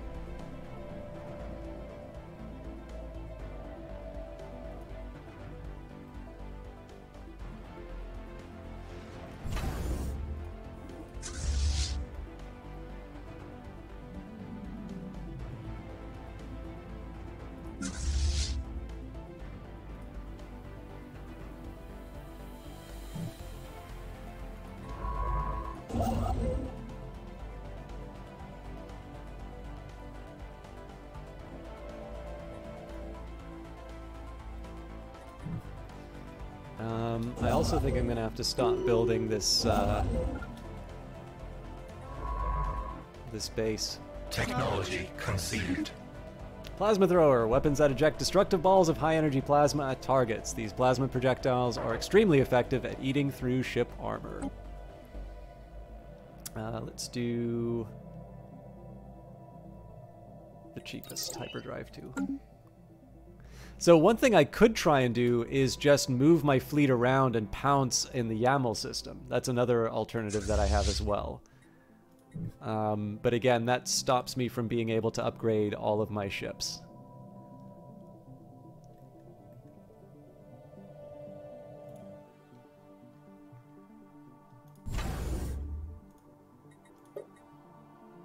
I gotta wait on the...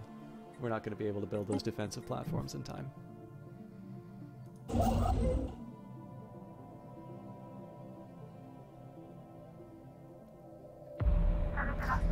Multiphasic force fields. We're losing contact with our operative drones as they enter steadily more secure areas of the Favarian coalition. There is a chance that we could lose our presence there altogether. These interruptions are likely caused by sloppy Favarian shielding technology putting out noisy interference. So I'm curious what they're going to do here. Alright, they are going straight for the Kamala system. However, it looks like they're parking one of their fleets as well. So...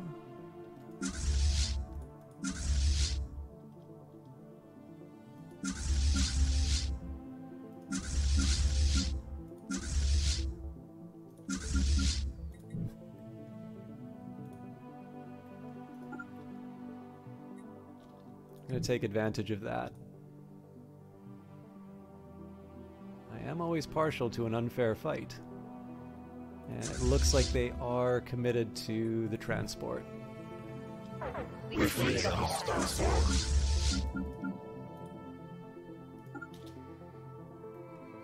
So I have about 6k of force taking 2.3k.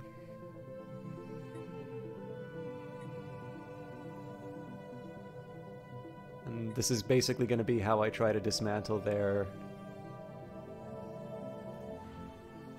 fleets. Whoa. Slow down, friend. There we go. So I'm assuming they're going to come in as reinforcements.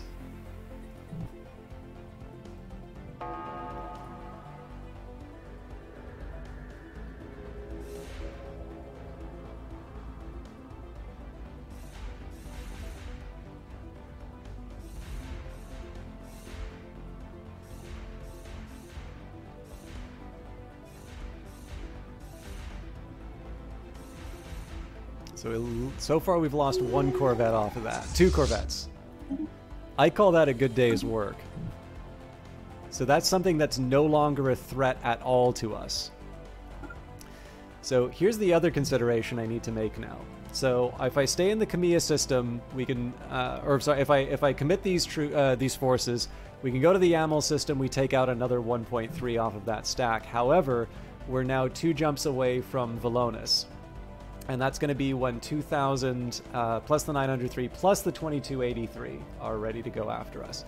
So I think, as much as I would like to try and make the magic work here, I think it's probably better that I give up the gains here, and we prepare for the attack that comes after Hark falls. If nothing else, it will allow us to be able to repair our existing ships. Also, let's get some replacement Corvettes. So again, overall, we've gone from 10 to 13 in terms of the gap.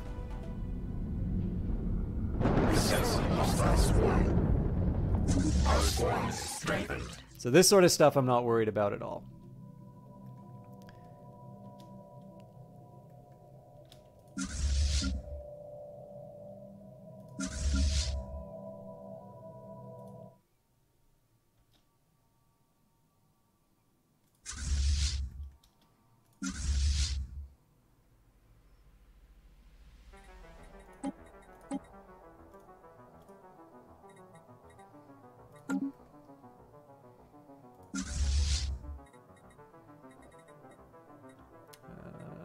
What, there's not a split option? Really? Huh.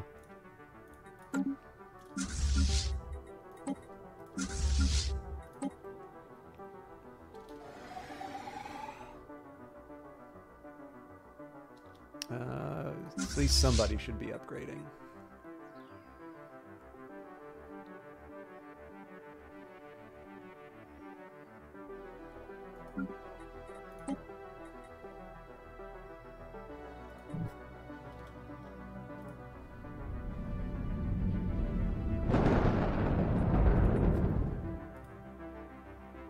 Okay, so they're heading to the Kamala system. Again, patience is really going to be what makes this work here.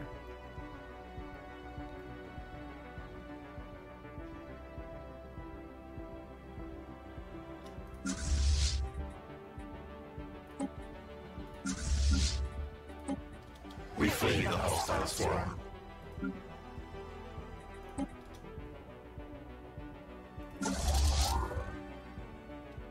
Okay, so both the Deluge and the White Crush are available. So once they're done with the Hark system, the appeal here is to go after the 22K fleet.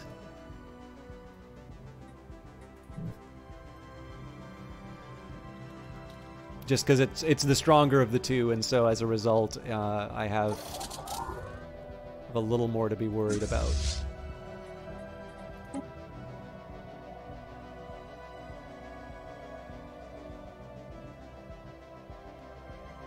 So yeah, we wait for it to commit,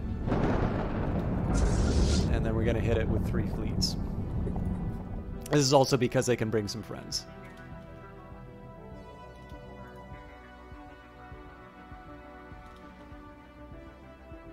Oh, that's not where you should be going, friend. All right.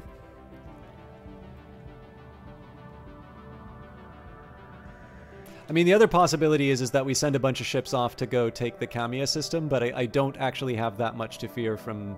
So what's the worst that happens in this case? They go running into the Valona system, and the Valona system already has a defensive structure.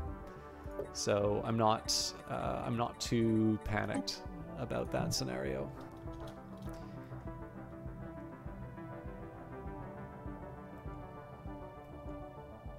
Okay, so they're committed.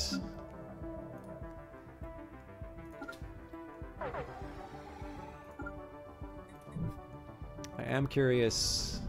Okay, so they don't have any backup arriving yet. Might be... Oh, that's a nothing fleet. Poru system may be another... Oh, no, Poru system's heading back too. Okay, now this will be a big one for us because this is our first supremacy bonus. So now the ship fire rate's increased by 10%. Of course, I could go for the things that help my, my upkeep in that, but I'm not worried about the economy. I'm worried about my ability to fight. So, overwhelming force. Everything must be brought to bear on the enemy if victory is to be assured. A swift and decisive attack can paradoxically save lives that would have been needlessly lost in a prolonged engagement. And again, while we're at it, let's just make sure that we're not impoverishing the Empire unnecessarily.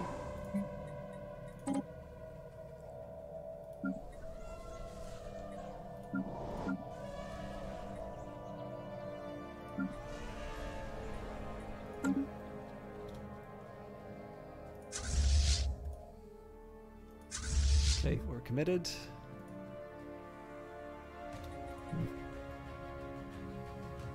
And again, it's a real pain to see the 1390 just sitting here mocking me. But the patience is going to be what lets me upgrade all of my ships and basically build at the same time that they're losing. Technology conceived. These massive drills are needed... Sorry, deep core manning. These massive drills are needed to access the rich mineral deposits that can often be found close to a planet's core. Oh, I really want cruisers, but that's an expensive tech, so let's get the antimatter missiles. So again, this is completely disproportionate, but that is exactly the way I want it to be. Our construction is complete.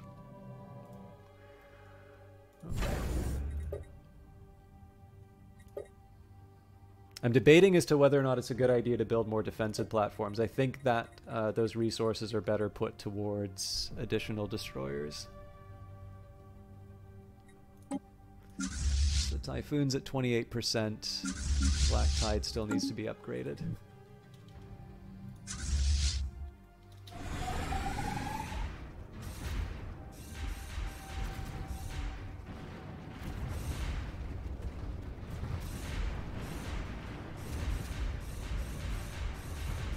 This could be massive for us. Okay, so the Deluge lost a couple. This is an absolutely incredible result for us. So I'm actually going to take the Deluge back to Velonis.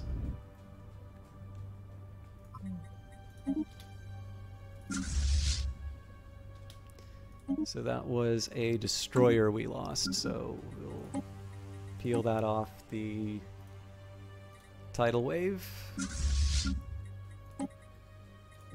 So the reason I'm keeping these guys here is that there's a 956 waiting in the next system. So what we're going to do, now it's time for us to go on the offensive. So I'm going to take those two ships, go to Hark. Looks like they're actually already hardening Trond. That's really interesting that they did that.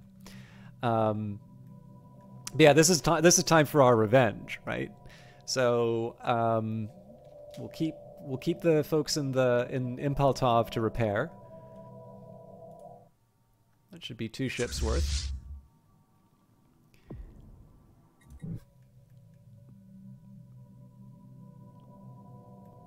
Deluge will get a boost once the Typhoon is done upgrading, which it's less than half, so we're still waiting on that. But then we start taking the Cavia system, and again, we just slowly start taking this back, system by system.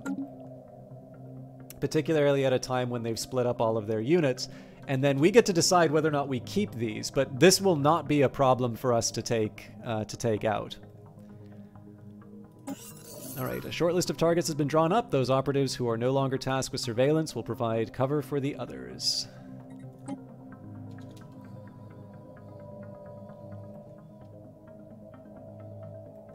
I guess this costs too much influence now.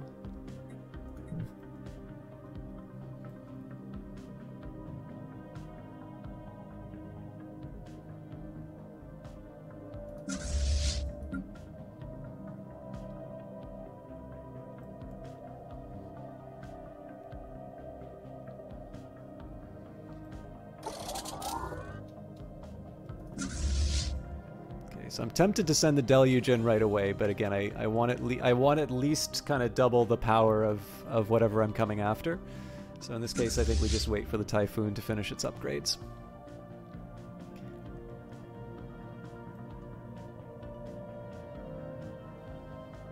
Technology conceived.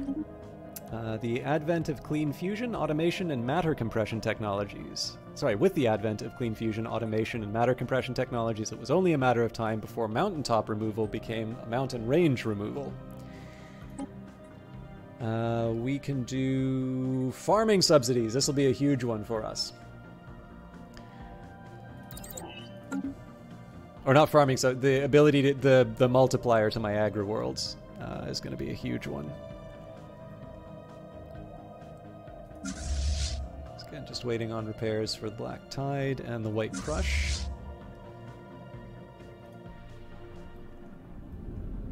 I wonder if these are slower than in like a friendly base.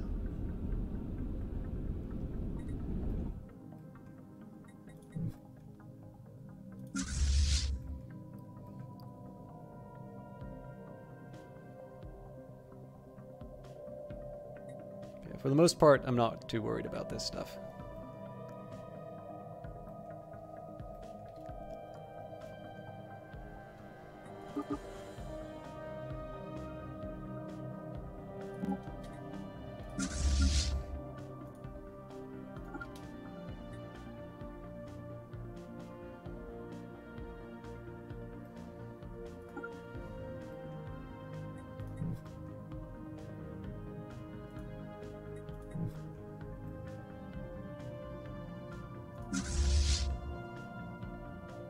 swarm is strengthened.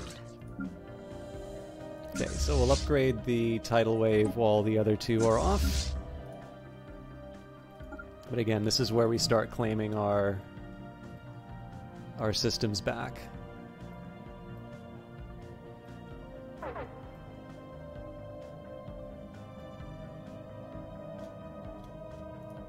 One of these fleets is considerably faster than the others. Okay, so in the absence of anything else to do right now, I'm going to start building some replacement ships. So the tidal wave's currently 1 destroyer and 2 corvettes. So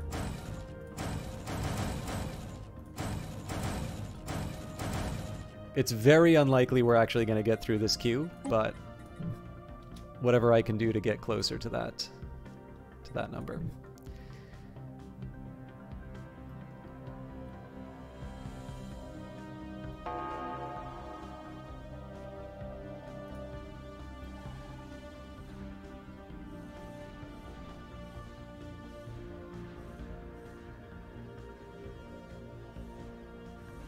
So obviously a convincing win for us. Hopefully we don't lose a ship on the follow-up.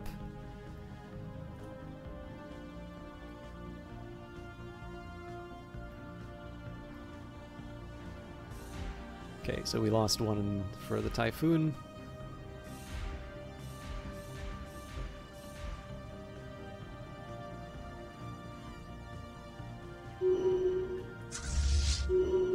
Okay, so obviously we want to heal everyone up before we go further.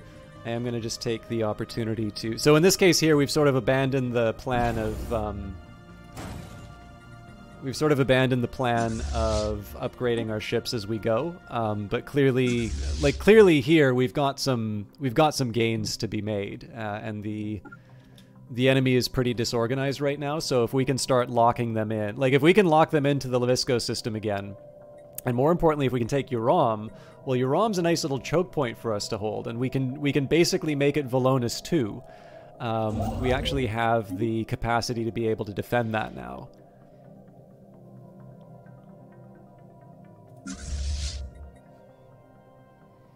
So again, we just wait for the... we just wait for everybody... What? Oh, cool. Okay, so these ones didn't lose anything.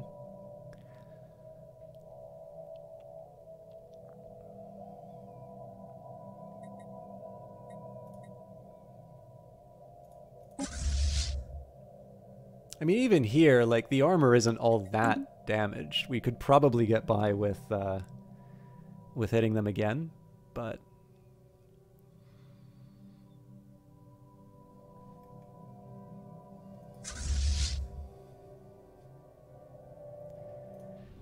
Actually, you know what? Yeah.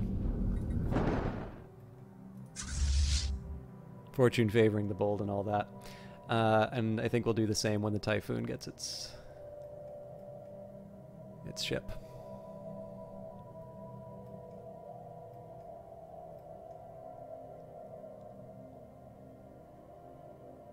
It's just because Uram and Dearth are such prizes. Our construction is complete. And given that we are at a point where, in theory, we can sort of force peace whenever we want. Like, consider what happens if we're able to get a convincing win all the way up to the Avalam system. Like, that's just another sort of branch of conquest for us. It's a good choke point, so it's highly defensible. Like, everything's going in our favor if we take the Avalam system. And if we have an effective army, which we do, there's a very good argument that claiming these worlds is not that hard. So, for instance, we can settle status quo whenever I want. I would lose territory in that case, but you know, that's where I'm sitting at right now. So, as the operation nears its conclusion, Spymaster Kelig Starsail has moved to secure our new asset within the Favarian coalition. Our remaining operatives are poised to facilitate any cover he may need.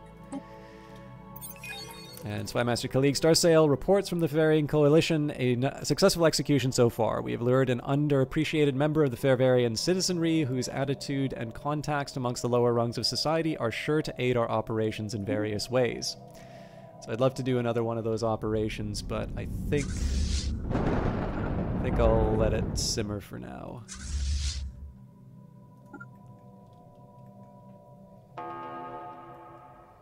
So White Crush went in a little early.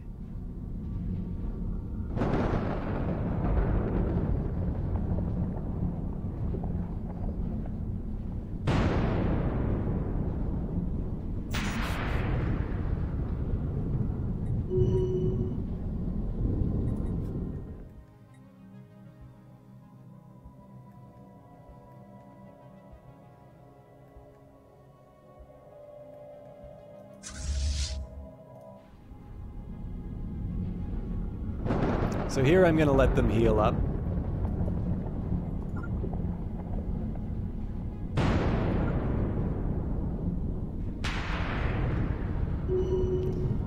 And that's just sort of in prep for what's going to happen in the Tron system.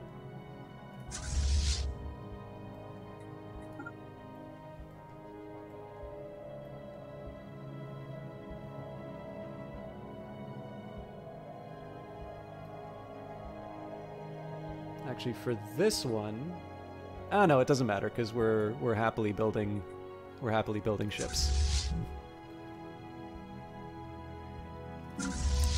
Okay, so the Black Tide's actually strong enough to go after this space on their own, I think.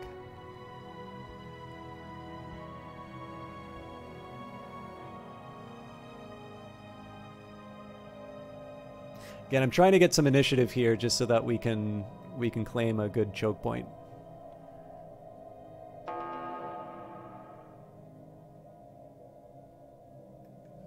And then the plan here is going to be that the Typhoon and the Deluge can come and help out with Tron immediately afterwards.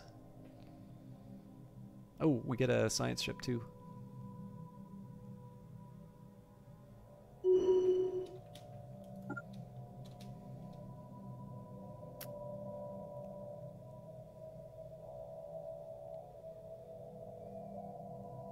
Our construction is complete.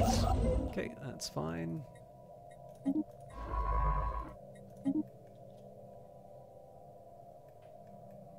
Now again, the enemy fleets didn't just vanish, right? Like they are going to come back for revenge at some point.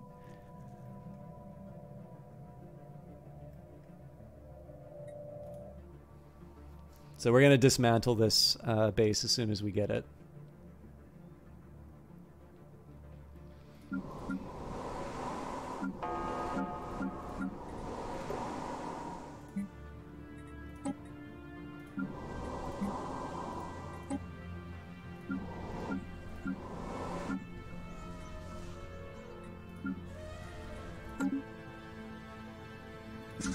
White Crush is sitting idle.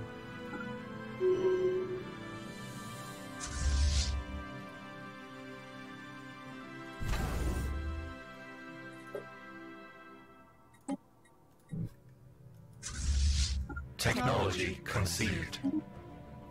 Improved food processing techniques will lead to better preservation methods and less spoilage. Excuse me. It is actually tempting to go for the extra starbase capacity. I am going to do the cheap text, though, so Global Defense Grid.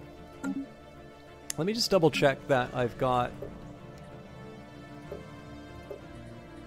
Excuse me. So turns out I did not have a synaptic node. And then on top of that, I didn't have a stronghold either. And I don't see a reason for an alloy foundry right now.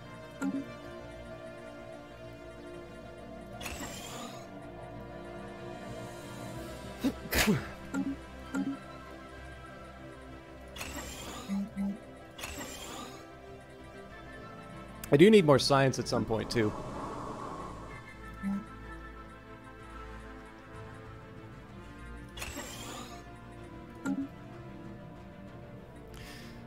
Okay.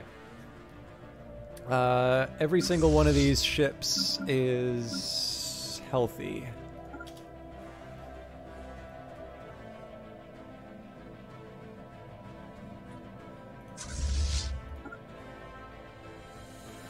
Actually, with that in mind, let's take the Black Tide for an upgrade.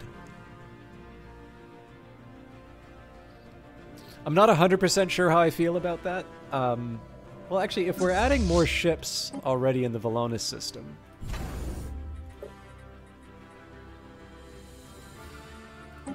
Yeah, you know what? We're already adding new ships by building them, so let's take our existing fleets and actually send them to get some objectives. So what I could do, like right now, if I wanted, I can settle status quo, and I'm already up. So in this case, I will have gained territory on our rivals, and I'm in a more defensible position. But that's not why we... I mean, they went to war with us, but you don't go to war for like minor gains. We want to take a world. We want to learn what these things taste like. So at the very least, I want to claim Avalam. If I can claim further branches, so much the better. But we'll see how well it goes. We're receiving a transmission from the Independent Space Station of Zuracorp. They appear to have successfully translated our language. Pray. Welcome to Zuracorp. We are a business conglomerate operating in the out of the Amastes system, specializing in trade, the very building blocks of civilization, as we like to say here at Zuracorp. Please do not hesitate to contact us if you're interested in making a good deal. Pray.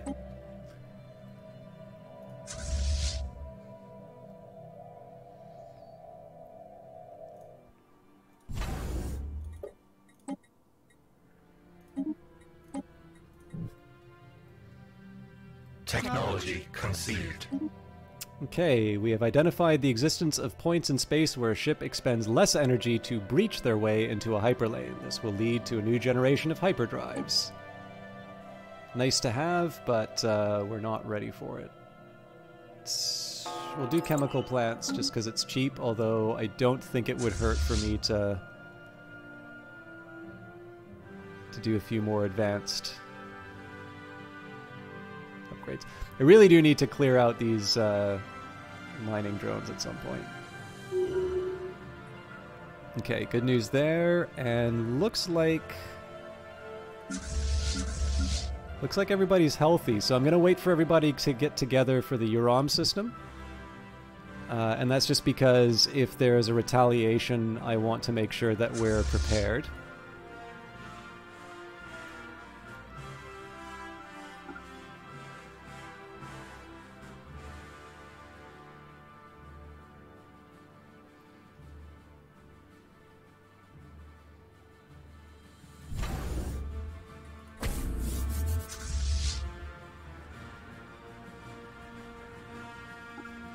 Actually, you know what? No. We're gonna burn the boats on this one.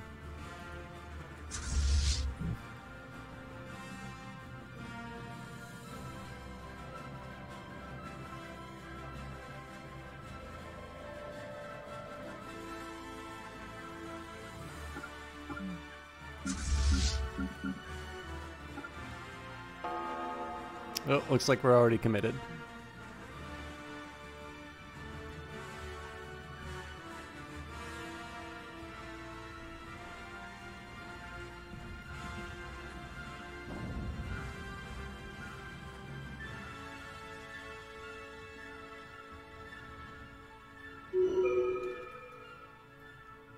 Okay, so the hope here is that we take the planet intact. So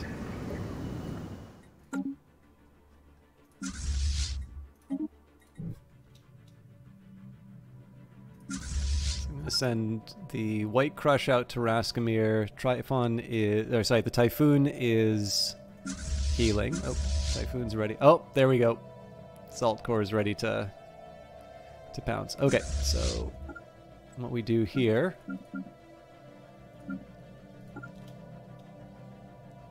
I'm actually going to force the issue with them. We're going to send a big fleet after this ship. Actually, better still, they're going to head to Dearth.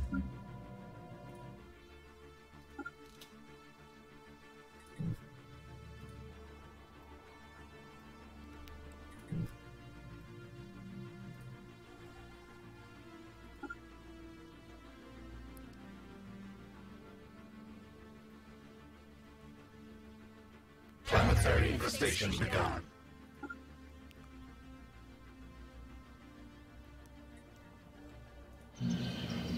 So this is pretty much a done deal already.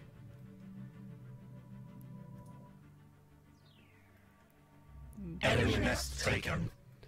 Okay, good news for us there.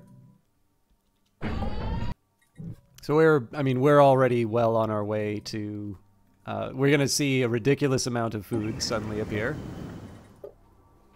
10 undesirables. We will replace this immediately with a spawning ground, and a synaptic node, and a stronghold. Oh, and it's a Gaia world. Man! Definitely should have put more defenses on that. Okay, so we knew this was coming. That's why we brought all the ships.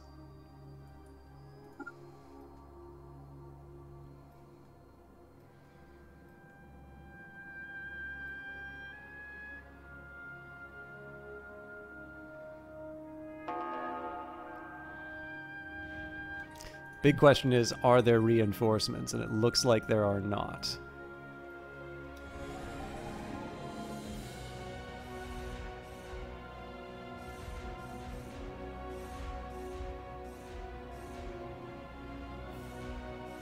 Okay, so we lost a Corvette. We lost one ship off of that. Mind you, they only lost 3, so like it's not... that wasn't exactly decisive, but I mean, again, we can settle status quo. We get lunch at the very least. Those are the peace terms. They buy us lunch.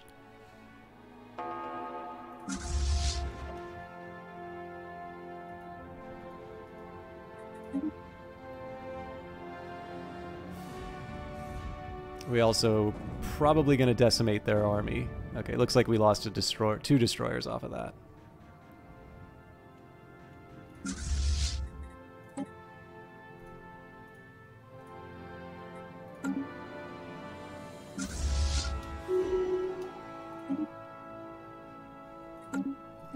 And antimatter missiles. Advanced missiles equipped with very powerful antimatter warheads. A new and improved guidance system gives them a better chance of finding their targets. So I think we are ready to build a Star Fortress. No, we're not. That's too expensive. Let's do Corvettes. So it's tempting to do either one, but let's do standardized Corvette patterns for a start. And the transport fleet will be ready to land the armies.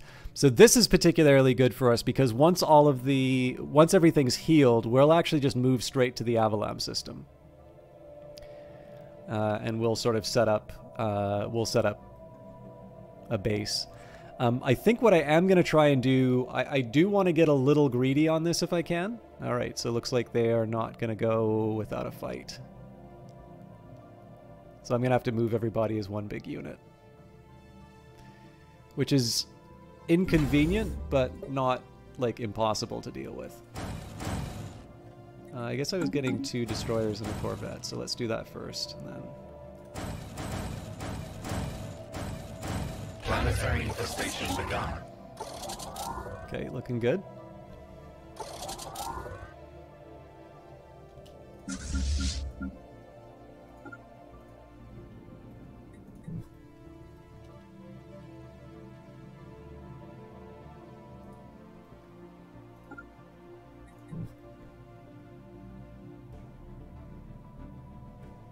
Enemy nest taken. Nice. Okay, I'm not going to freak out about those. That's only 123. Yeah, they may not actually be heading to Dearth based on this.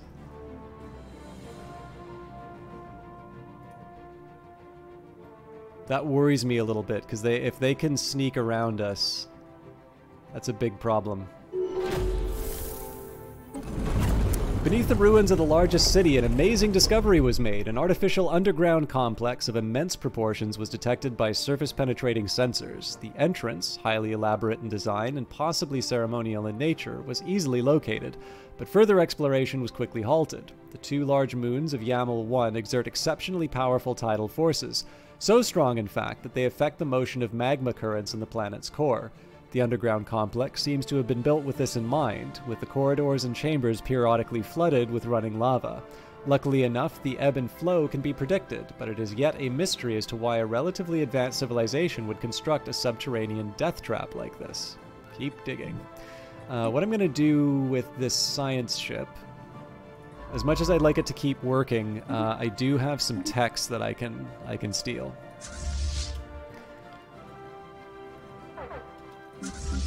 So again, we got to be patient here. Let's get all the ships in place.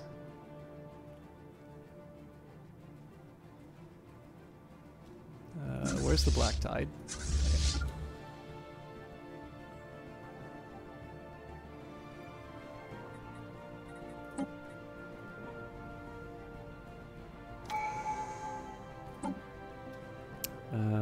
Damage versus starbase plus 20. That sounds like what the doctor ordered right now. Then again, the upkeep would be nice. No, let's do Hunter's Eye. Ultimately, everything outside our hive is a potential source of nutrients. It comforts us to know which ones we shall devour first.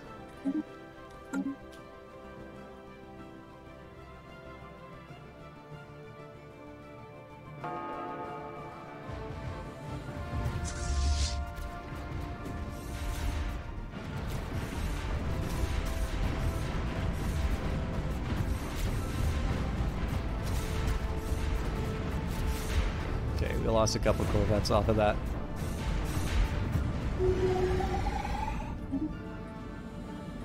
So we'll peel a couple off the tidal wave.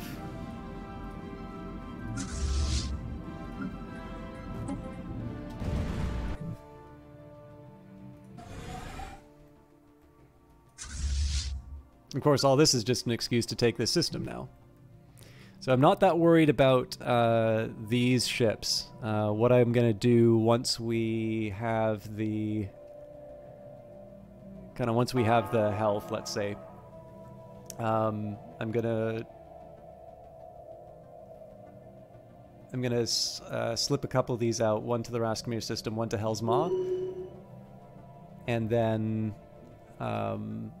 again, it's sort of our choice in terms of when we want to end the fight. I just don't really want to lose any more ships, so we're gonna heal up first.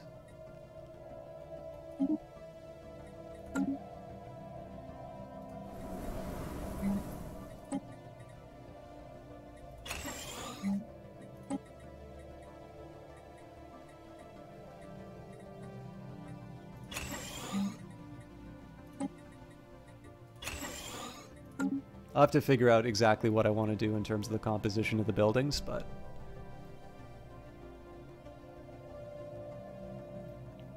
this will work for me. So my only complaint right now with this particular set of battles is that I generally feel like I should have taken more off of these guys.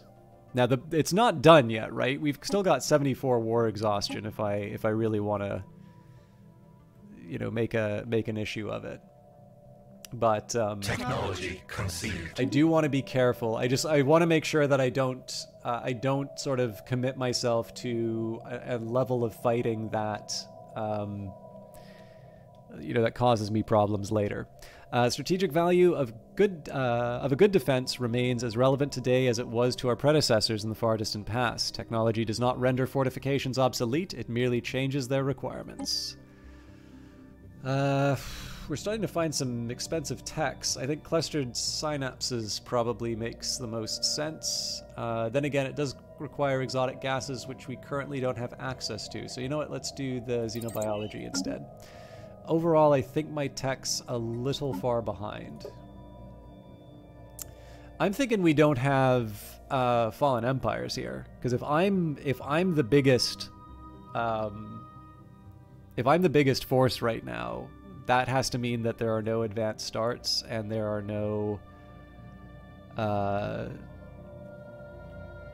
no fallen empires. It's actually the first game I've ever had where we don't have fallen empires.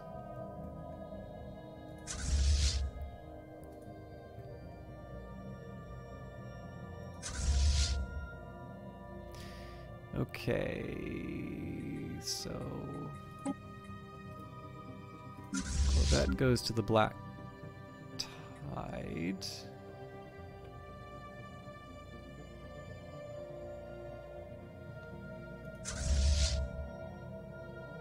Yeah. Corvette to the Black Tide. And the Storm Surge to the White Crush. We have assimilated knowledge.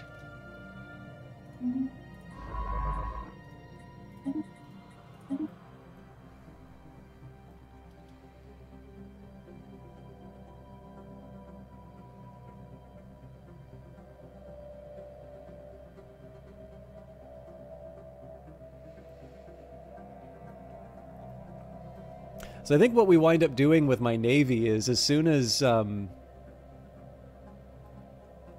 we're done here, we just immediately go into a fight with these guys. This will be a piece of cake to clean up. So we'll probably have like 2 fleets that we keep to take out the Soyan system, and then the associated systems over here. The rest of the Navy just goes and follows the hyperlanes until there's nothing left. They still only have one homeworld, so it's not the hardest. It's not the hardest puzzle to solve. I really am wasting time here, so let's get the Deluge to claim these 2 systems and then head home.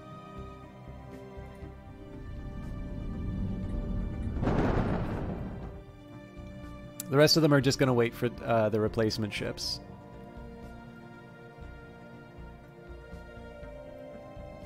And again, it's sort of... There's a couple of contingencies in terms of how exactly we start carving up the rest of this empire. And we're probably just going to have to play it by ear for the next little while. The biggest one for me is I want to conduct this as though... I want to treat this basically as if I was colonizing these worlds. I want to try and think about what I can defend and what the costs of certain things are going to be. Okay. Technology conceived. Oh wow, we actually need to start properly improving this world again. So let's get rid of the quicksand basin for starters. Chemical plants, aside from the obvious safety concerns, the artificial creation of volatile motes is an extremely delicate and complicated process that requires highly specialized equipment. That disruptor's looking tempting, as is the UV laser, as is the quantum energy states. I think I'm going to do quantum energy states just for the money. We're doing okay money-wise overall, but you can always use more. We have assimilated knowledge.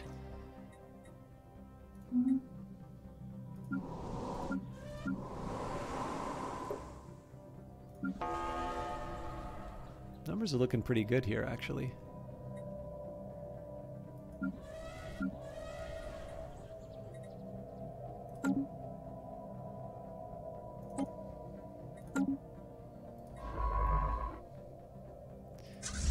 How's the rest of the fleet's looking? Okay, the White Crush is sitting idle, so...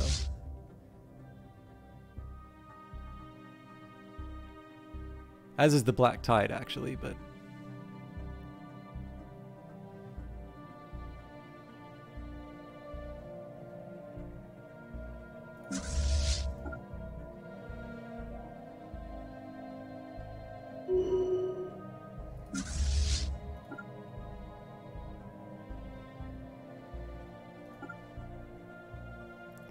So again, I just want to clean up.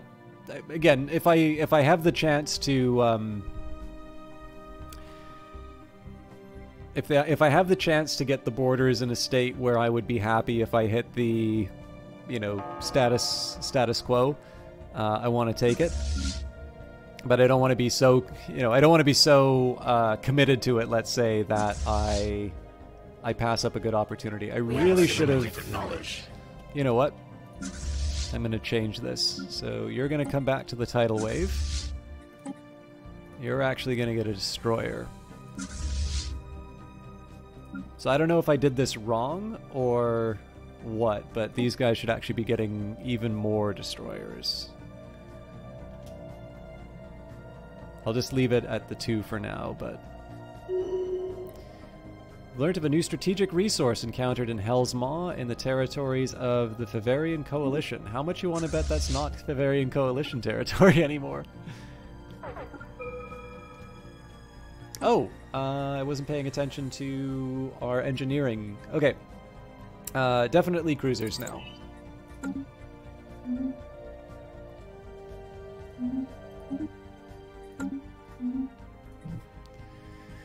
Okay, still more research to plunder. So I'm hoping that once we wipe them out here, we're going to have a little bit of a better idea in terms of what this overall territory looks like.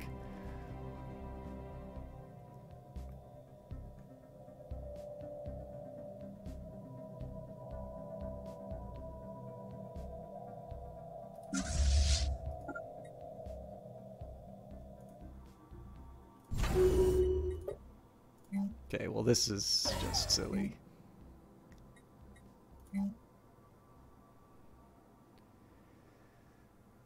Let's give them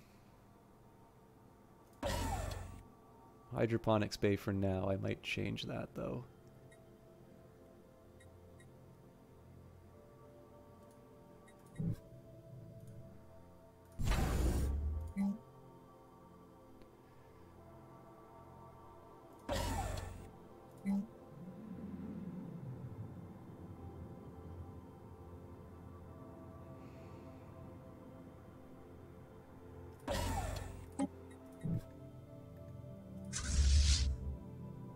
Probably freaking out a little too much about the... Okay, so I do want to be very mindful of this sort of stuff. So there's like 2 ways that I can handle this, right? So one says, okay, I just don't care that much about them. You know, we sit here, we do our thing, and I just snip off this little part of the empire for myself. If I do that, then I need to prepare for the possibility that they do something, like that they build up in strength.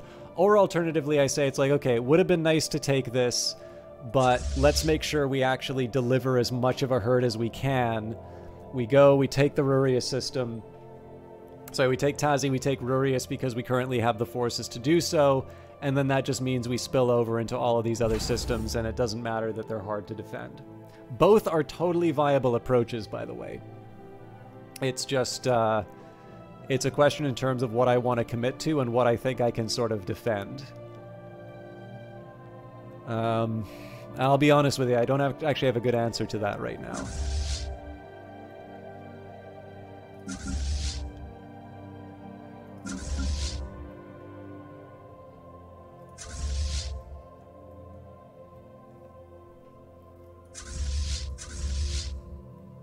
I mean, realistically, I've got 3 forces available. You know what? Let's try and take the Tazi system.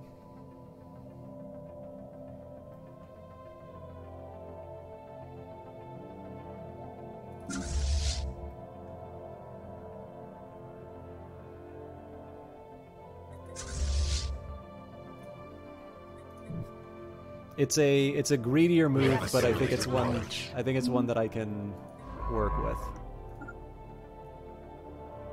But again, if they do something sneaky with their own navy, they might be able to come and cut me off at the CU system. I don't know if encirclement would be an idea that they want to bring into Stellaris at some point. So the idea that, like, if they were to successfully get a fleet into the CU system, to have that, you know, hurt my forces.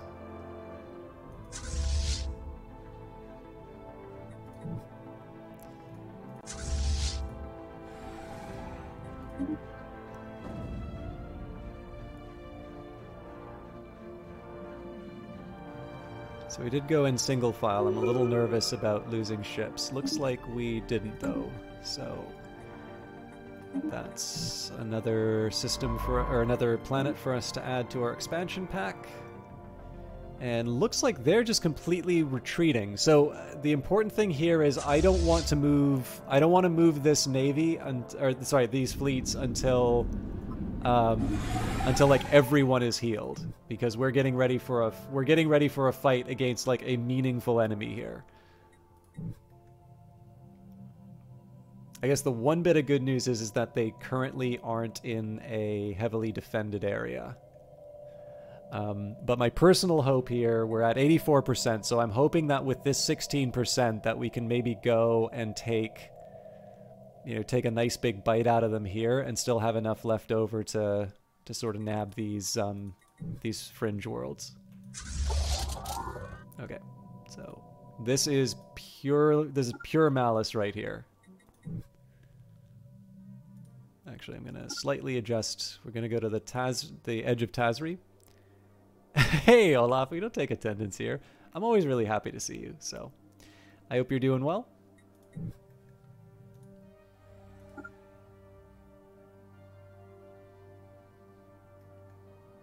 Okay. These guys declared war on us, and much like the last group that declared war on us, our borders have expanded.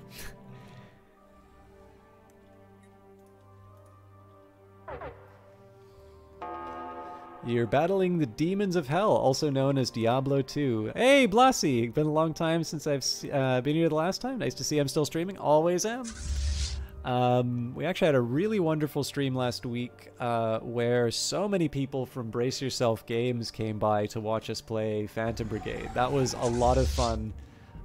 Partly just because Brace Yourself is full of really cool people who are like just generally like they make a chat really like fun to be in.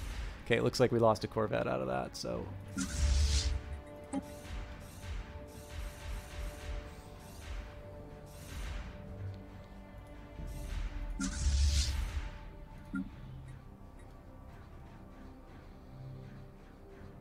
But yeah, I was feeling like that after that stream in particular. I was actually feeling really, I was feeling kind of pumped for streaming. We have assimilated knowledge. But on top of that, we had when we did Wolfenstein on Friday, somebody from Machine Games stopped by and said hello. Thank you very much for the host, Olaf. So a bunch of developers stopped by lately, which I like doing. Like, I don't know, it's just one of these things where it's sort of like whenever you find someone who has a cool job and they're able to like talk to you about what they do. You know, to me that's fun, that's interesting. So, you know, if I get a chance to, you know, have some of that in the channel, and I get to learn a little bit more about the game, or, you know, I get to hear, there's just something really exciting about hearing someone talk about something that they're passionate about or that they're proud of doing. There's just something really fun and exciting about being in that environment. So that was a very memorable stream. Enemy nest taken. Okay, this is a trickier one for me. What I'm going to do here is I'm going to go straight for this system. I'm also going to rush the army in. Should actually be a little more careful about how I do this. I should also probably heal up first. So the catch is that they might take this fleet to reclaim Rurius. It's actually very likely that they're going to do that. And it's not the end of the world if they do, but I'd like to be prepared, let's say.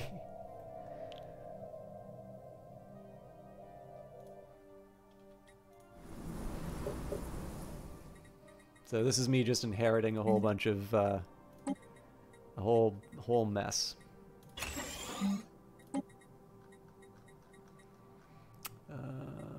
We will put our usual synaptic node down, we'll build a stronghold, and if we can, sell off whatever consumer goods.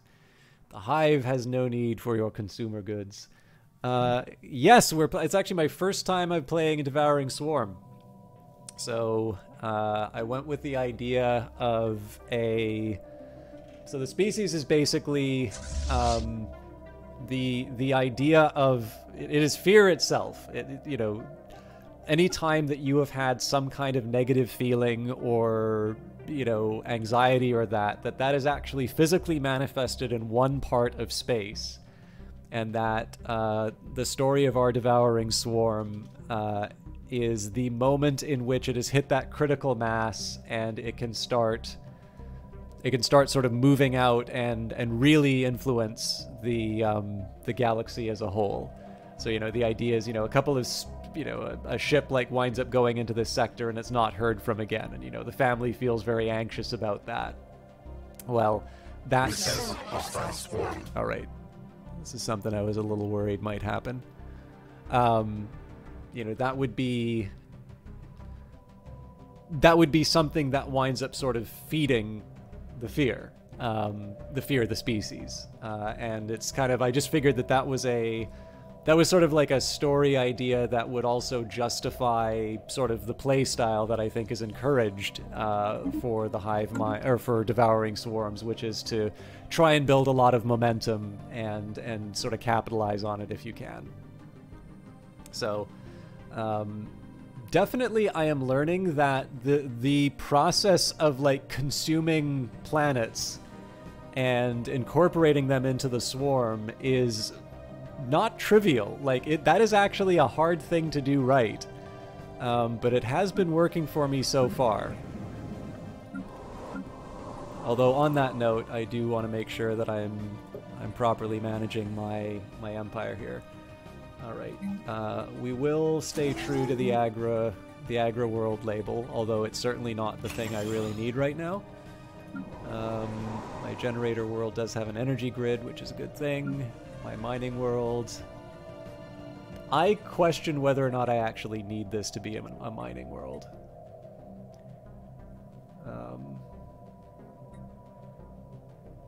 Mind you, it's a savanna, so this should probably be one of the ones that I am big in, though. Speaking of, we actually have the money to do that. Now, again, we're at a deficit, so we're not going to do that yet, but I should probably get on that. Oh, cool. So now we can start properly turning this into a forge world.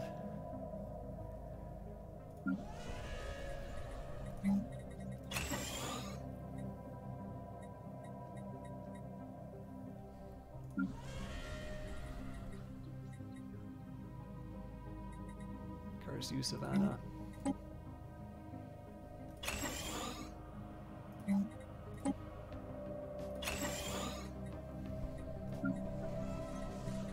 So I'm curious why this gets labeled as a tech world.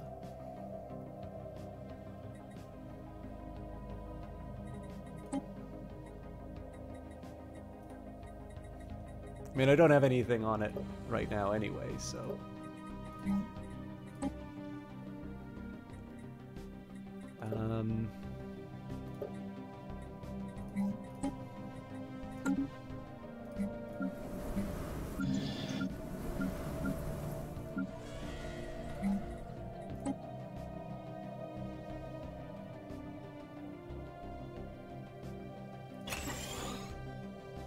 Oh yeah, this is definitely a tech world.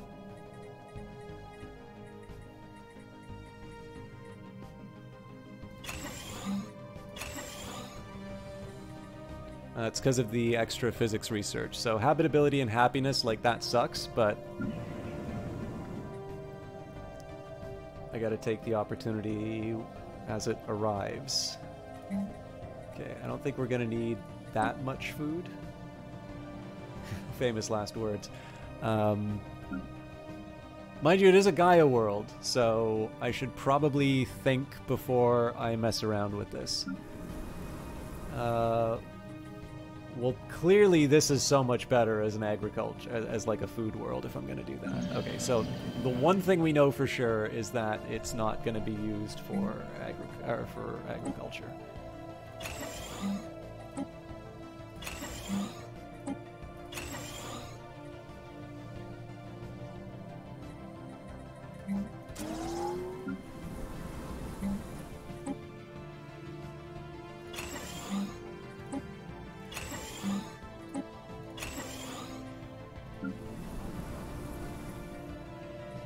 Alright, all this is going to get shuffled around. Fair enough. Okay, now we need to think about what's going to happen with the enemy ships. So the first question is, are they moving? If they are, where? Okay, they're definitely moving. So I guess the next question is, do I feel like I can take the... Do I feel like I can take this system before their presence matters? Basic entanglement principles applied to energy generation provide a substantial increase in energy output. Sorry, Olaf, I was going to say something about Diablo 2. I've played Diablo 3 all the way to the end. I think I might have even played Diablo 1 all the way to the end, but I have not played Diablo 2 all the way through, although I know they did just recently release a remaster.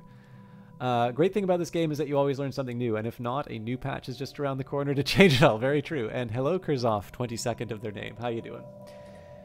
I'm debating about UV laser or wormhole travel. I think I should do wormhole travel. We've got a few in my territory, and actually in the Raprick system, that one's not defended right now. So, okay, I do kind of want to see what they're up to. I think probably what's going to be the deciding factor is how quickly... Oh, here. Cells, thank you very much for the subscription. Oh no, my apologies. It's Index Gnome gifting Delves.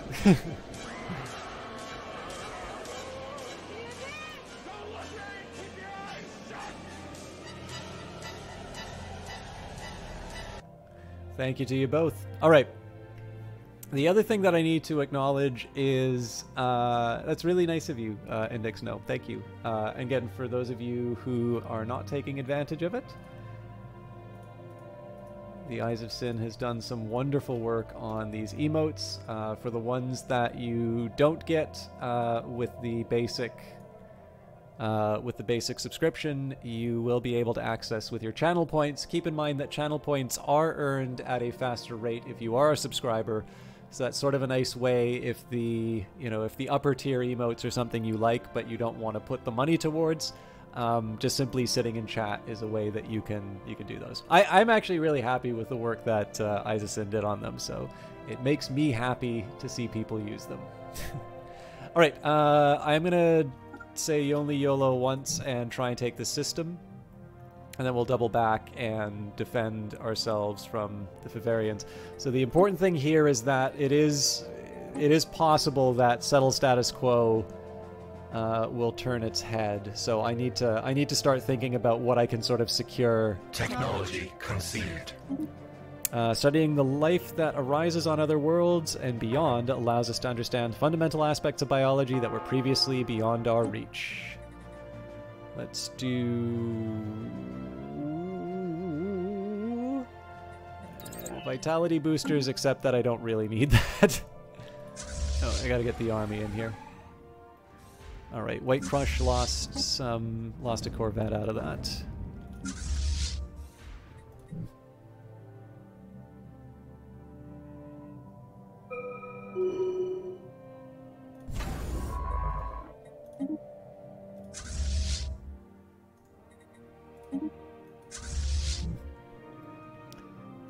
Okay, so we're all going to move to the... I'm going to start by moving everyone to the Tazri system because I want to eventually go to the CU system.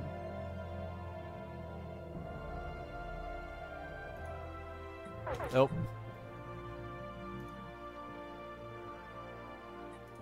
So we kind of knew that was coming.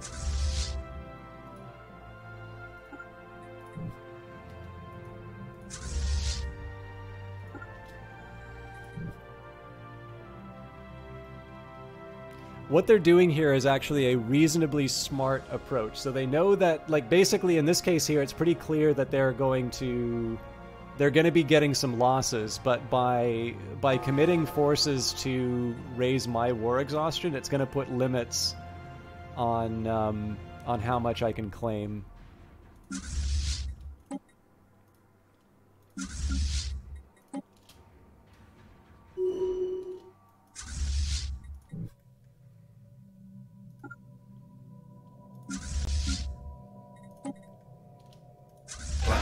Manifestation begun.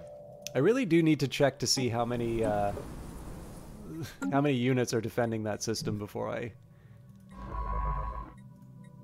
I commit like that.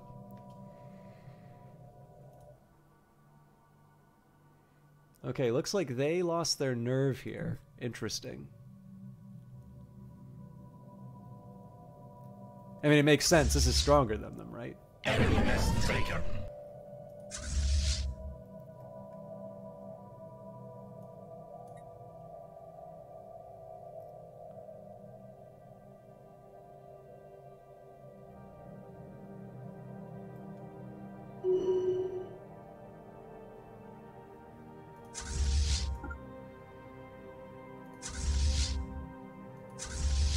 So I do have a little bit of a dilemma right now. I think what I'm going to start off with is... So I'm going to park this fleet in the CU system. Ah, damn it. They're bringing reinforcements.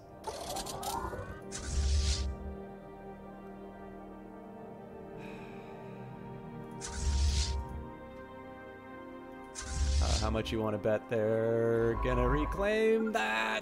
Oh, get out of there!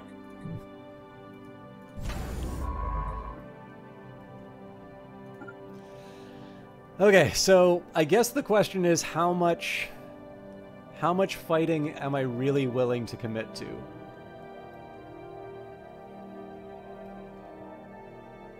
You know what? The answer to that is a lot. Because every planet that I don't take off of them right now is just something that they're going to be able to take off me later. So let's unite the forces. We'll defend the Bige system.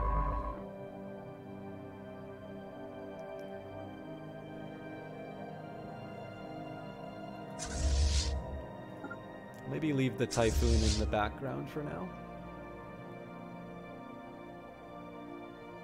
We'll bring them in when we're ready to move on.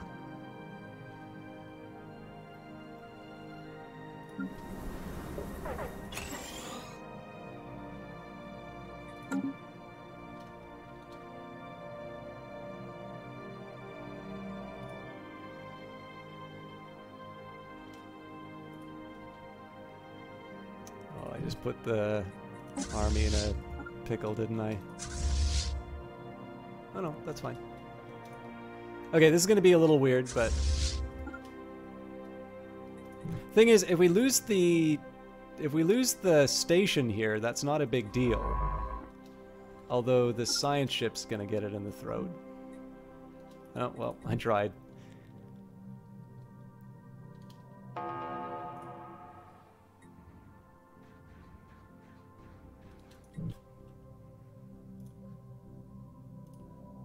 Sorry, just a second.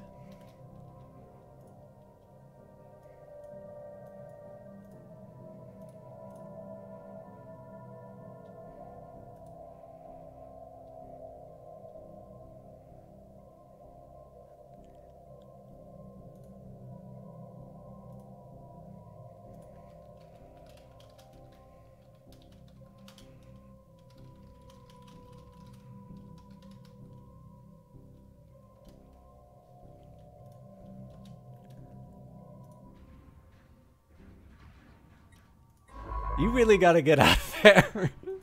We flee the hostile swarm.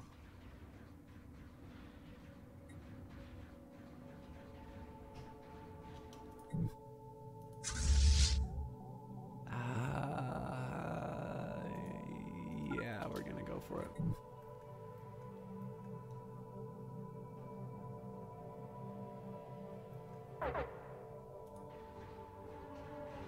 It's delicate. Let's just leave it at that. Oh, okay.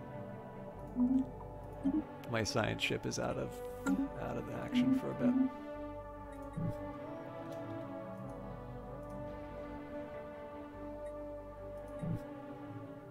So I'm assuming what happens is we take them here.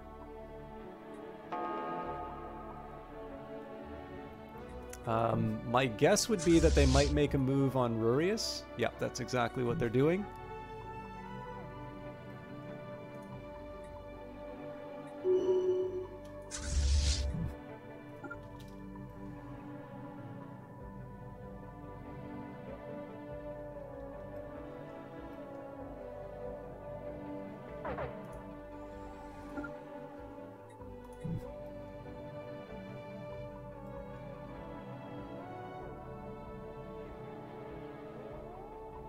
Now, if memory serves, the way that the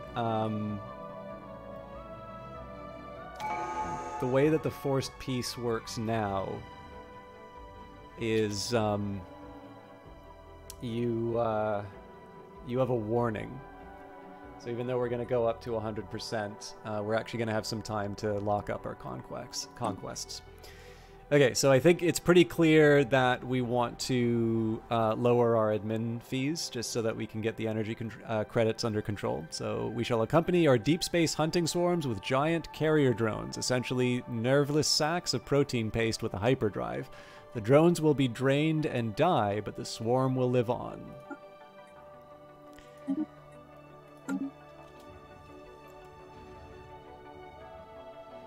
So... okay, we're not at 100% yet, so what we're going to do here is we are going to heal up before we move on Fevnor. We're going to move the army in place here. So the new game plan is going to be as follows. First of all, let me just see. Holy crap, we didn't lose anything out of that.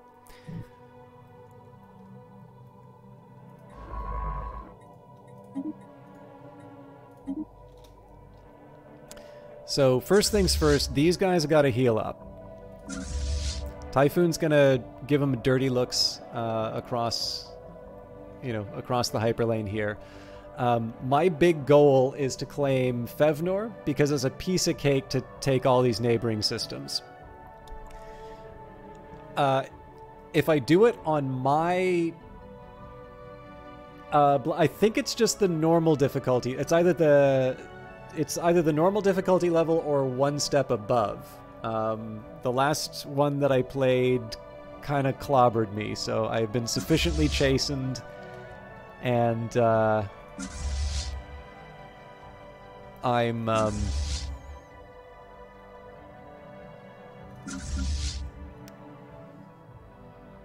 I don't quite know why the hurricane's just sitting there like that now. But yeah, it's either the standard difficulty level or one above it. But yeah, my last round was fairly embarrassing. So we're rolling the difficulty, but it's definitely one back from the last difficulty level I played on. But yeah, anyway, so the idea here is that if I do it on my own time, the attack on Fevnor is gonna push my war exhaustion up to 100%. That's gonna start a timer, at which point my enemies can do a force status quo. So that timer has two really big components to it. One, taking all the surrounding systems here, and then the secondary goal of claiming sort of this little frontier system here. One of the reasons why this isn't a priority right now is because I don't know what lies behind this system. Like, it might go here and then just stop. It probably doesn't. Or it might go here and then all of a sudden, like, it's just, it's almost as if I found a whole new galaxy waiting over there. So I'm really just trying to see what I can lock down for myself at this point.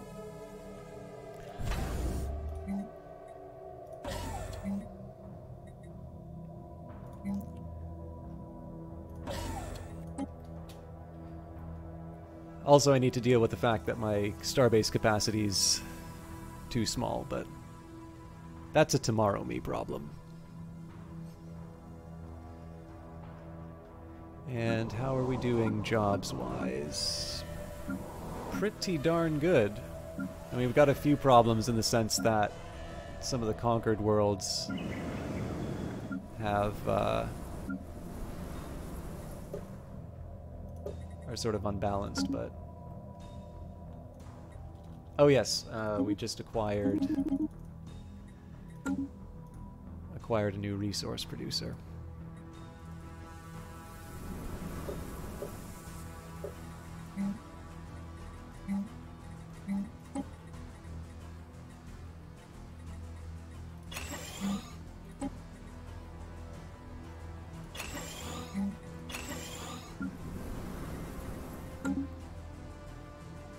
Feels like they improved the AI a good bit. Learned that from fighting battleships with destroyers in the last game. Yeah, I mean, the AI's made some somewhat questionable choices this particular round, so they had a fairly good... They had like a fairly good run at me that I couldn't really handle, and then they decided to split. So basically I had a choke point at Volonis. We had kind of pushed into Uram, and we even made it as far as Avalam, and then they had this like 10k... Curzon 22, thank you very much for the follow. Basically, they had a 10k fleet, which was tough for us to deal with at the time. And I was going to make a stand at Levisco, but I actually got pushed all the way back to Volonis, and essentially what I was going to do was I was going to sit and wait for kind of the big fight at a position that I felt I was really defensible at, and they wound up splitting up their fleet so that they'd sort of like take the Yamal system and then they'd send like the one fleet off to Kamiya, and so we just sort of devoured them one by one. And while they were slowly moving through, we were just sitting back and either building new ships or upgrading them. Now, on the other hand, like that, I think that at least what they made was a somewhat defensible, a somewhat defensible strategic choice, in the sense that, you know, they couldn't have necessarily known what I was gearing towards, right? Like, you can kind of see that maybe that would have gone the other way. And they wouldn't have necessarily wanted to just go in and sort of throw all the bodies at Volonis, where they knew it would be more of a fair fight. But whatever it was, like, for me, they basically kind of played right into my hand, to my view. But yeah, I mean, the AI is definitely, I mean, especially on a far enough time frame, you can say the AI is definitely improved. And even here, this is even though it's maybe made what I consider to be somewhat questionable choices, I can sort of see the logic of it. Again, I'm just waiting here on my war exhaustion. They're not doing anything with this fleet as long as the Typhoon's sitting there, so I'm taking advantage of that. I think I still have ships that are on their way. Yeah, so the Storm Surge should be merging with the White Crush. Whether or not they arrive on time is another question. And again, as soon as I see a message coming up saying that... So there's one of two things that needs to happen. Either these ships need to repair, or I need a message saying that in, 2 years or whatever. There we go. So you've reached 100% war exhaustion in at least one of our wars. You can be forced to make peace 24 months after reaching high war exhaustion. So in this case, because forced peace is now on the table... I kind of need to decide when I want to make my move. I am going to run the risk of... So I'm quite confident in my ability to take and hold this area. I'm less confident about being able to take and hold this. So I'm actually going to... I'm going to wait it out. I'm going to let my units heal. Again, I'm not 100... Speak. Come now, Fear. Let us end this war before it gets out of hand. These are our terms. No! The body fails, science intervenes. I don't think that's... Why would we ever uplift something as a hive mind? The deep crust engineering I do need because that is actually blocking a couple of useful worlds that I have, so... We have assimilated knowledge. Smart aliens taste better.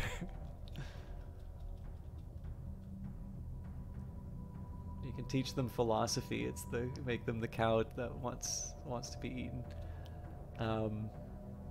Well, philosophy or Hitchhiker's Guide.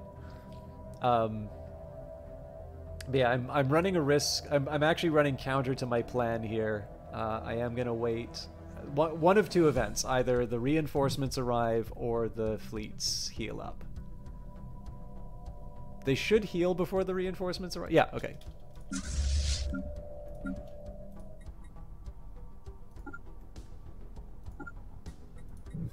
Actually, sorry.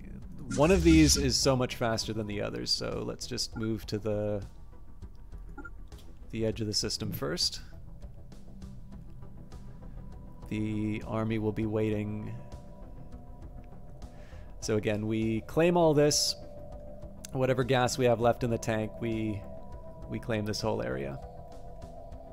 Fuck off the hive.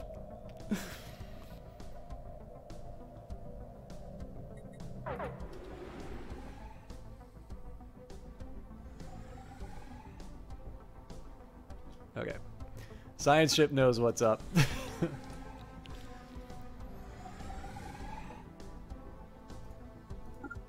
I mean, that is a meaningfully strong fleet.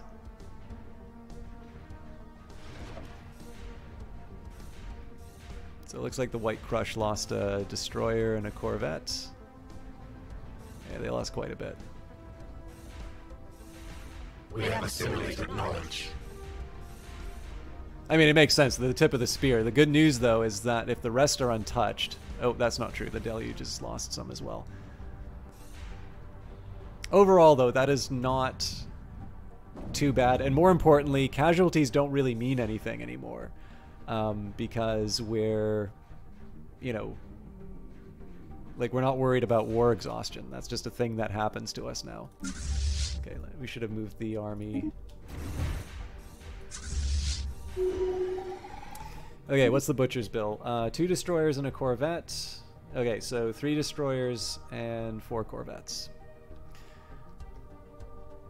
I'm actually going to slightly change things around too. So I should have been doing these upgrades ages ago.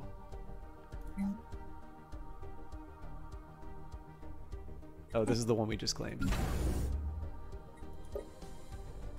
Sorry, what did I say it was? 3 destroyers, 4 corvettes?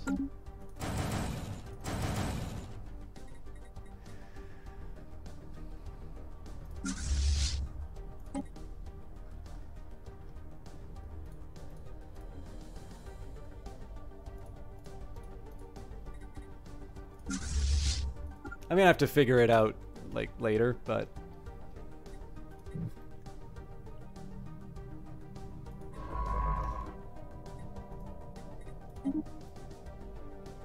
So I will give him a chance to heal up here.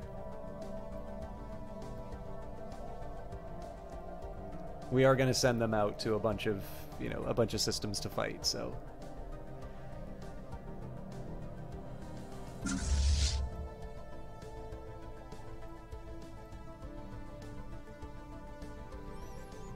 Our construction is complete. And actually, more importantly, we have assimilated knowledge. okay, I'm gonna leave it there. Planetary infestation begun.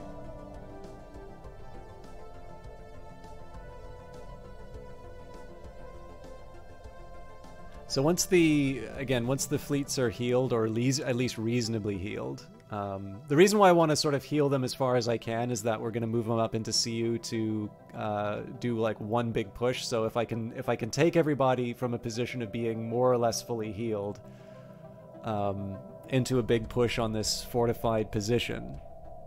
So for instance, one thing they might try, given that they're already reinforced, they might actually try and make a move on us on our own. I think probably I should send the Black Tide out to reinforce CU.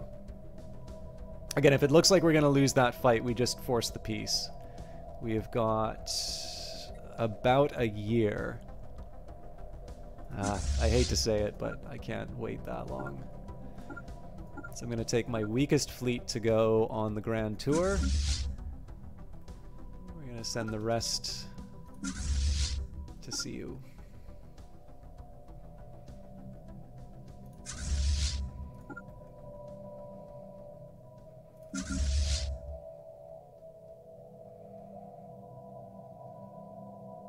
So we may still wait to heal. I just need to see. I need to see where we're at when the. We have assimilated knowledge. Oh yes, I need to change the composition of the world as well.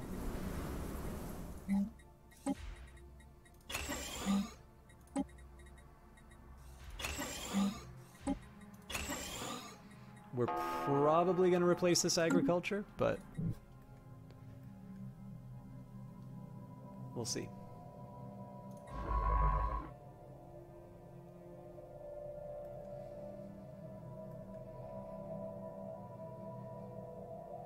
I'm not going to be too upset if we have to halt the advance at CU. I am going to downgrade this one, though. It makes sense to have bases in, like, on systems that I have planets. Doesn't make too much sense to just have one of those sitting. Oh, hang on. Oops. it did have a... My bad. Ah, crap.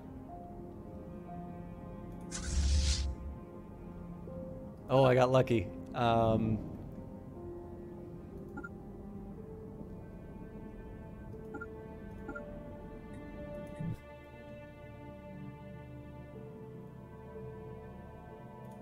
No, we're gonna be brave. We'll hold the line.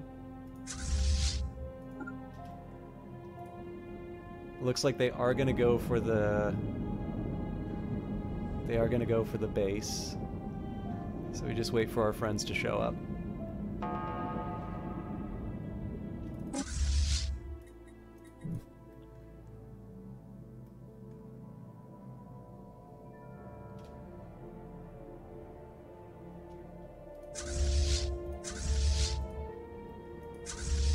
So keep in mind some of the... Oh, wait, these ones didn't need to heal. Again, I'm willing to lose the station. We're not at the point where they can force the peace. Although it is less than a year, so it's less likely that we're going to be able to claim this. 71 days. Jesus Christ. Thing is, this is a fair fight, so I don't actually want to take it until I have that third fleet.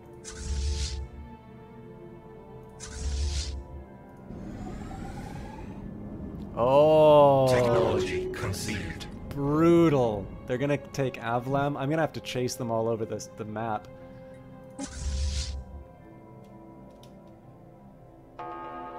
That was very smart on their part.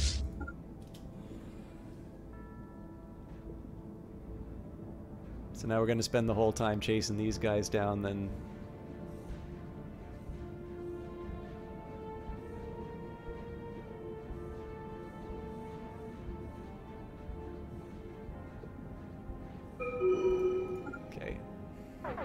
So the one bit of good news is that they are going to have to fight in the Avlam system. We have assimilated knowledge.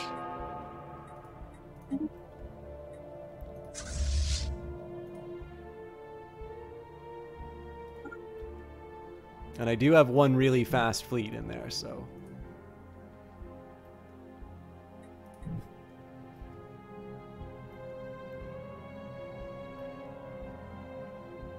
But again, the hopes that we would claim Fear Mytheros, it's done. Irrepressible, how you doing? Not too bad. I'm actually a bit late tonight, like just in terms of going later. But it's been an interesting war, so can't say I'm sad that it turned out this way. It is tempting to go for the extra naval capacity, but I'm probably going to wind up revising that. Like, we already have so much more than we know what to do with, so I think I'm going to do adaptive bureaucracy for the admin cap. Maybe old news to anyone else, but any announcements or new news on the job front? I went from, like, hearing nothing from anyone to, well, I've heard back from Ubisoft, EA, and Activision Blizzard now. Activision Blizzard never really followed up, so I don't know how seriously to take them. I actually have a sort of a deeper interview with Ubisoft tomorrow, which I should be preparing for.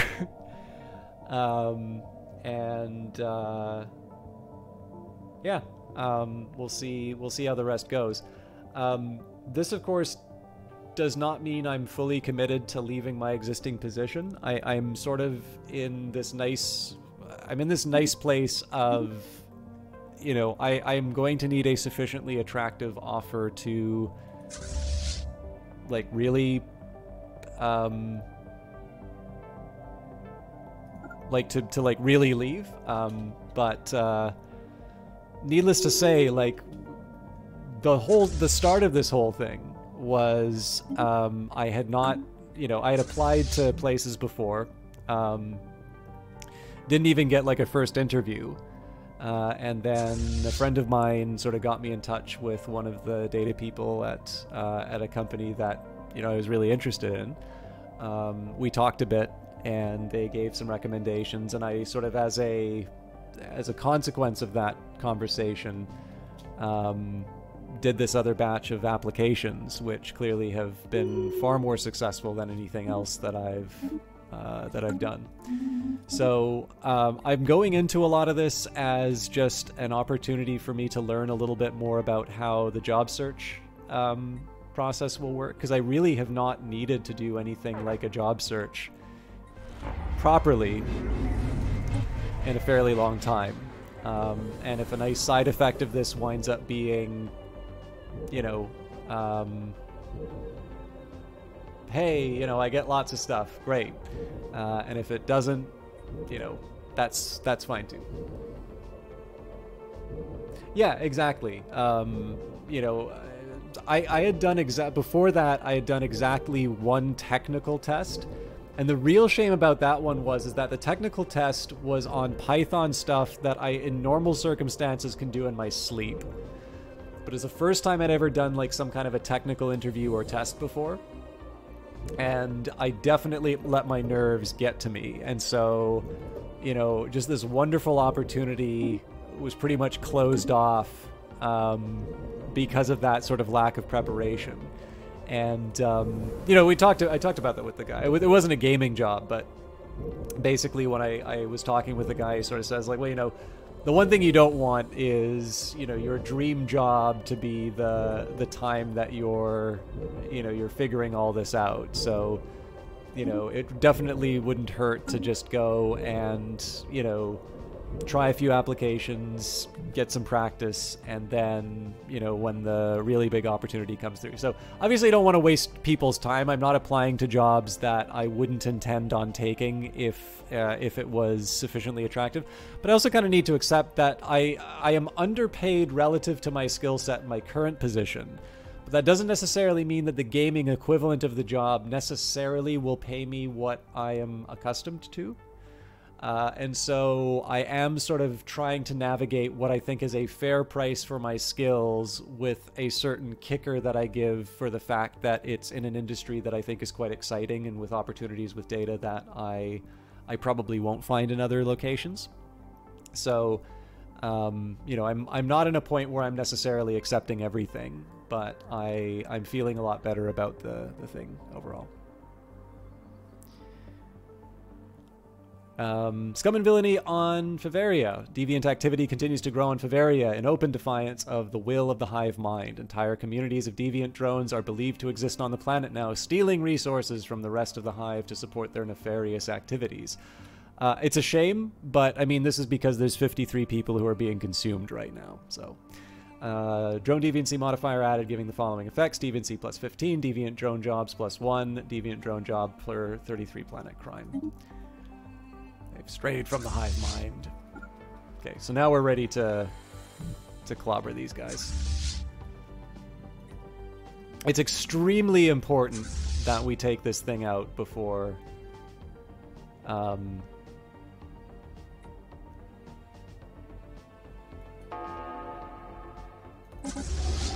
before the status quo.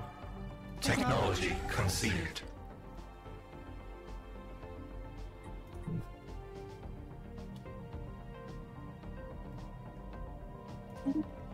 UV lasers, ultraviolet lasers, are an updated and more powerful version of their blue predecessors. Accurate and destructive, these weapons are capable of inflicting great damage. Let's do the extra physics. Oh, hang on. We're not ready to research that yet. We just got that from stealing it from our rivals. Okay, hopefully we can catch them before they go through the hole. Technology conceived. Come on, that's gotta count. No!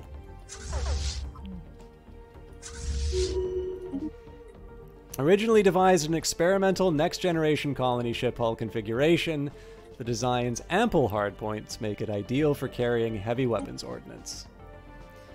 I gotta do the strike craft, it's cheap.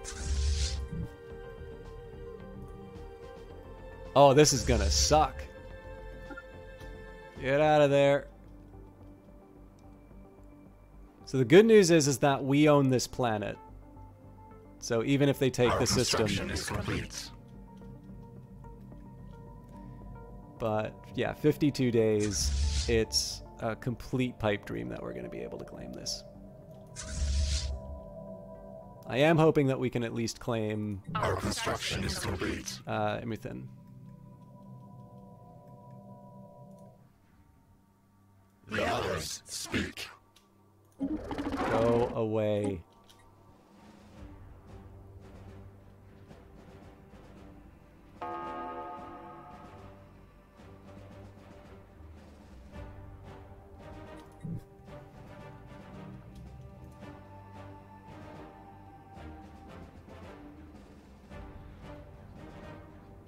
We have assimilated knowledge. Technology conceived. The progress we make calls for a new, nimbler form of administration that may aid rather than hinder us in our pursuits. Okay, let's keep boosting the administrative capacity. And then wormhole travel. A naturally occurring subspace wormhole is a fickle thing, and its fluctuating energy levels typically make it impossible to travel safely between its linked apertures. There are ways to temporarily stabilize its matrix, however. Okay. It is really tempting to try and go for the gateway activation, but again, just on a relative basis, after the discount, we still can get this stuff for less. So let's start with the ion disruptor. Okay, force piece is possible. Hopefully we can claim this base. Our construction is complete. I do also get a chance to restock.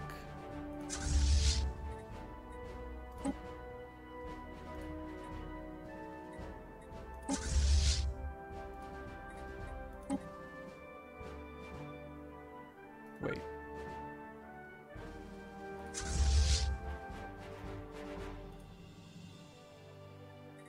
I wasn't expecting that to work out so well. Our construction is complete.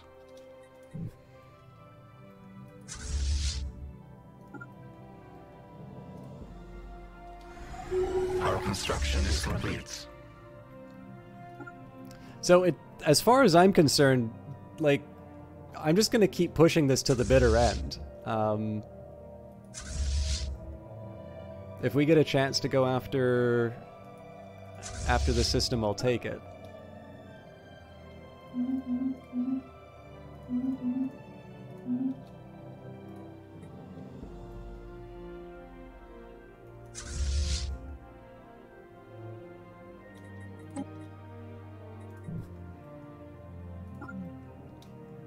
I think it's very unlikely that it's going to happen, but I figure there's no point in us giving up,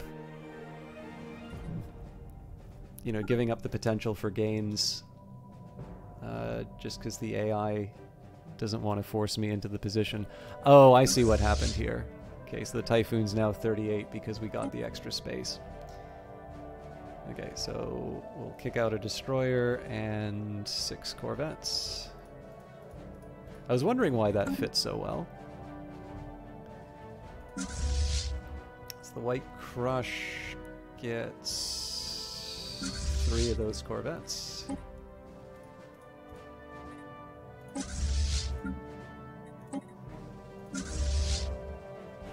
Black Tide actually has too many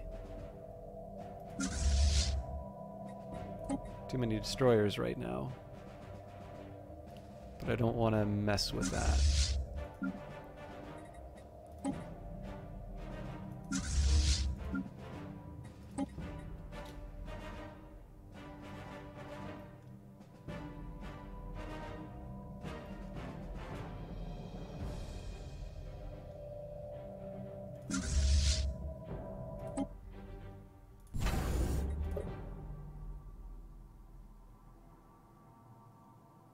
Oh man, and we can build cruisers too.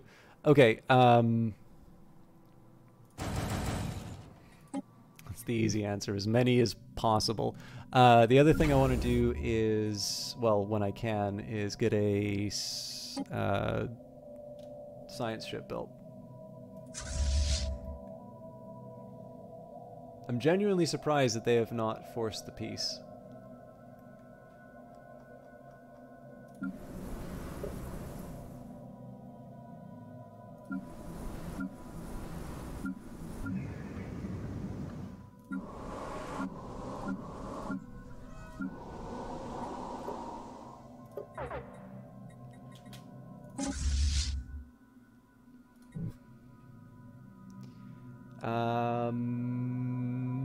Let's take our gains. Circumstances dictate that we put an end to this war. The fear has better things to do than pursue this conflict indefinitely. We will accept this for now.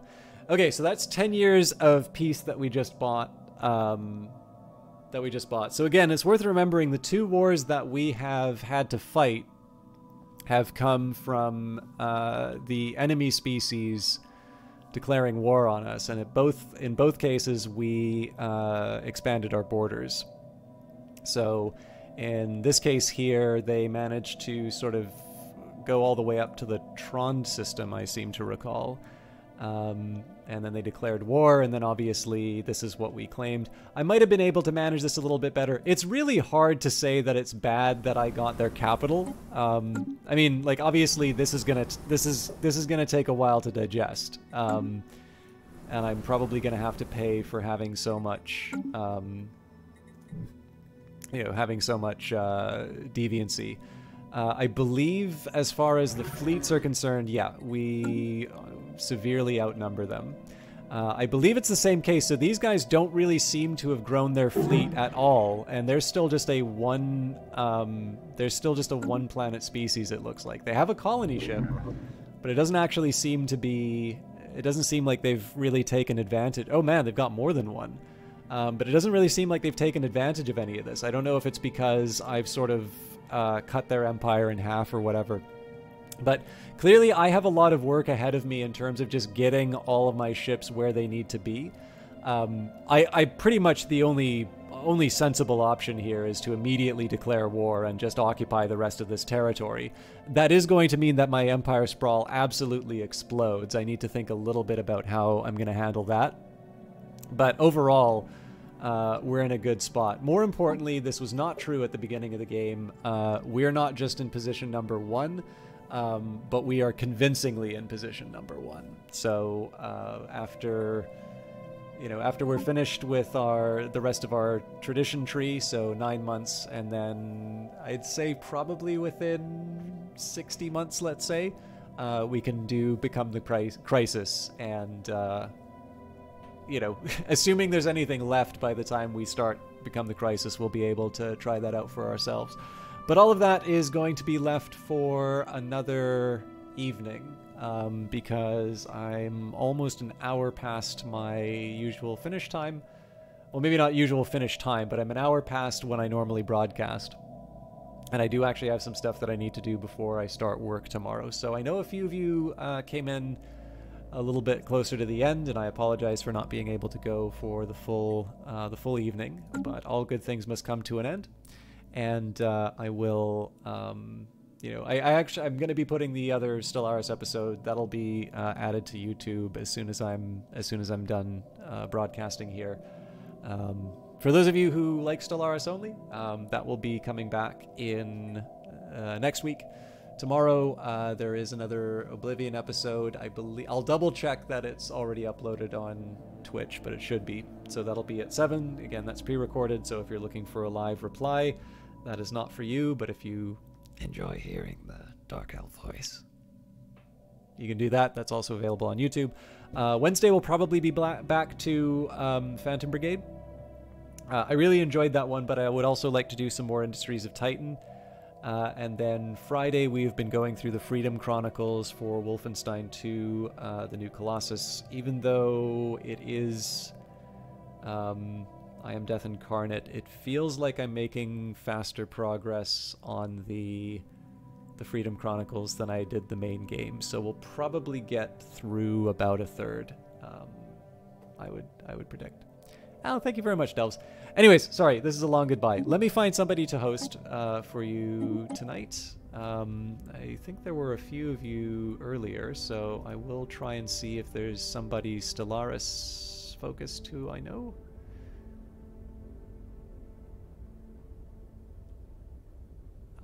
No. I actually don't know anybody online. So what do we have here? We've got somebody learning Stellaris.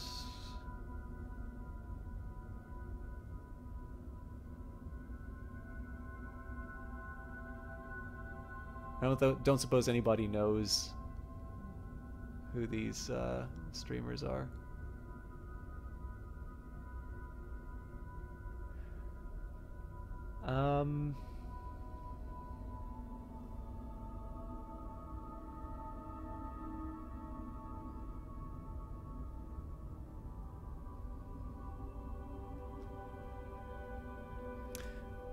Okay, I'm gonna try and opt for somebody who is learning Stellaris, because I think that might be a little more interesting. So this is Heyu1991. I don't know who this is. Hopefully they are entertaining. I know at least if somebody's learning, that gives you an opportunity to interact with somebody. More importantly, I really do like being able to sort of boost up people who are on the smaller end in terms of the viewers, because chances are if that's not working for you, you'll gravitate towards the ones that already have large viewer counts. So please treat Heyu well. Again, this is not somebody who I've ever watched before, so I can't vouch for their broadcast or what they'll say on it, but please do treat them well.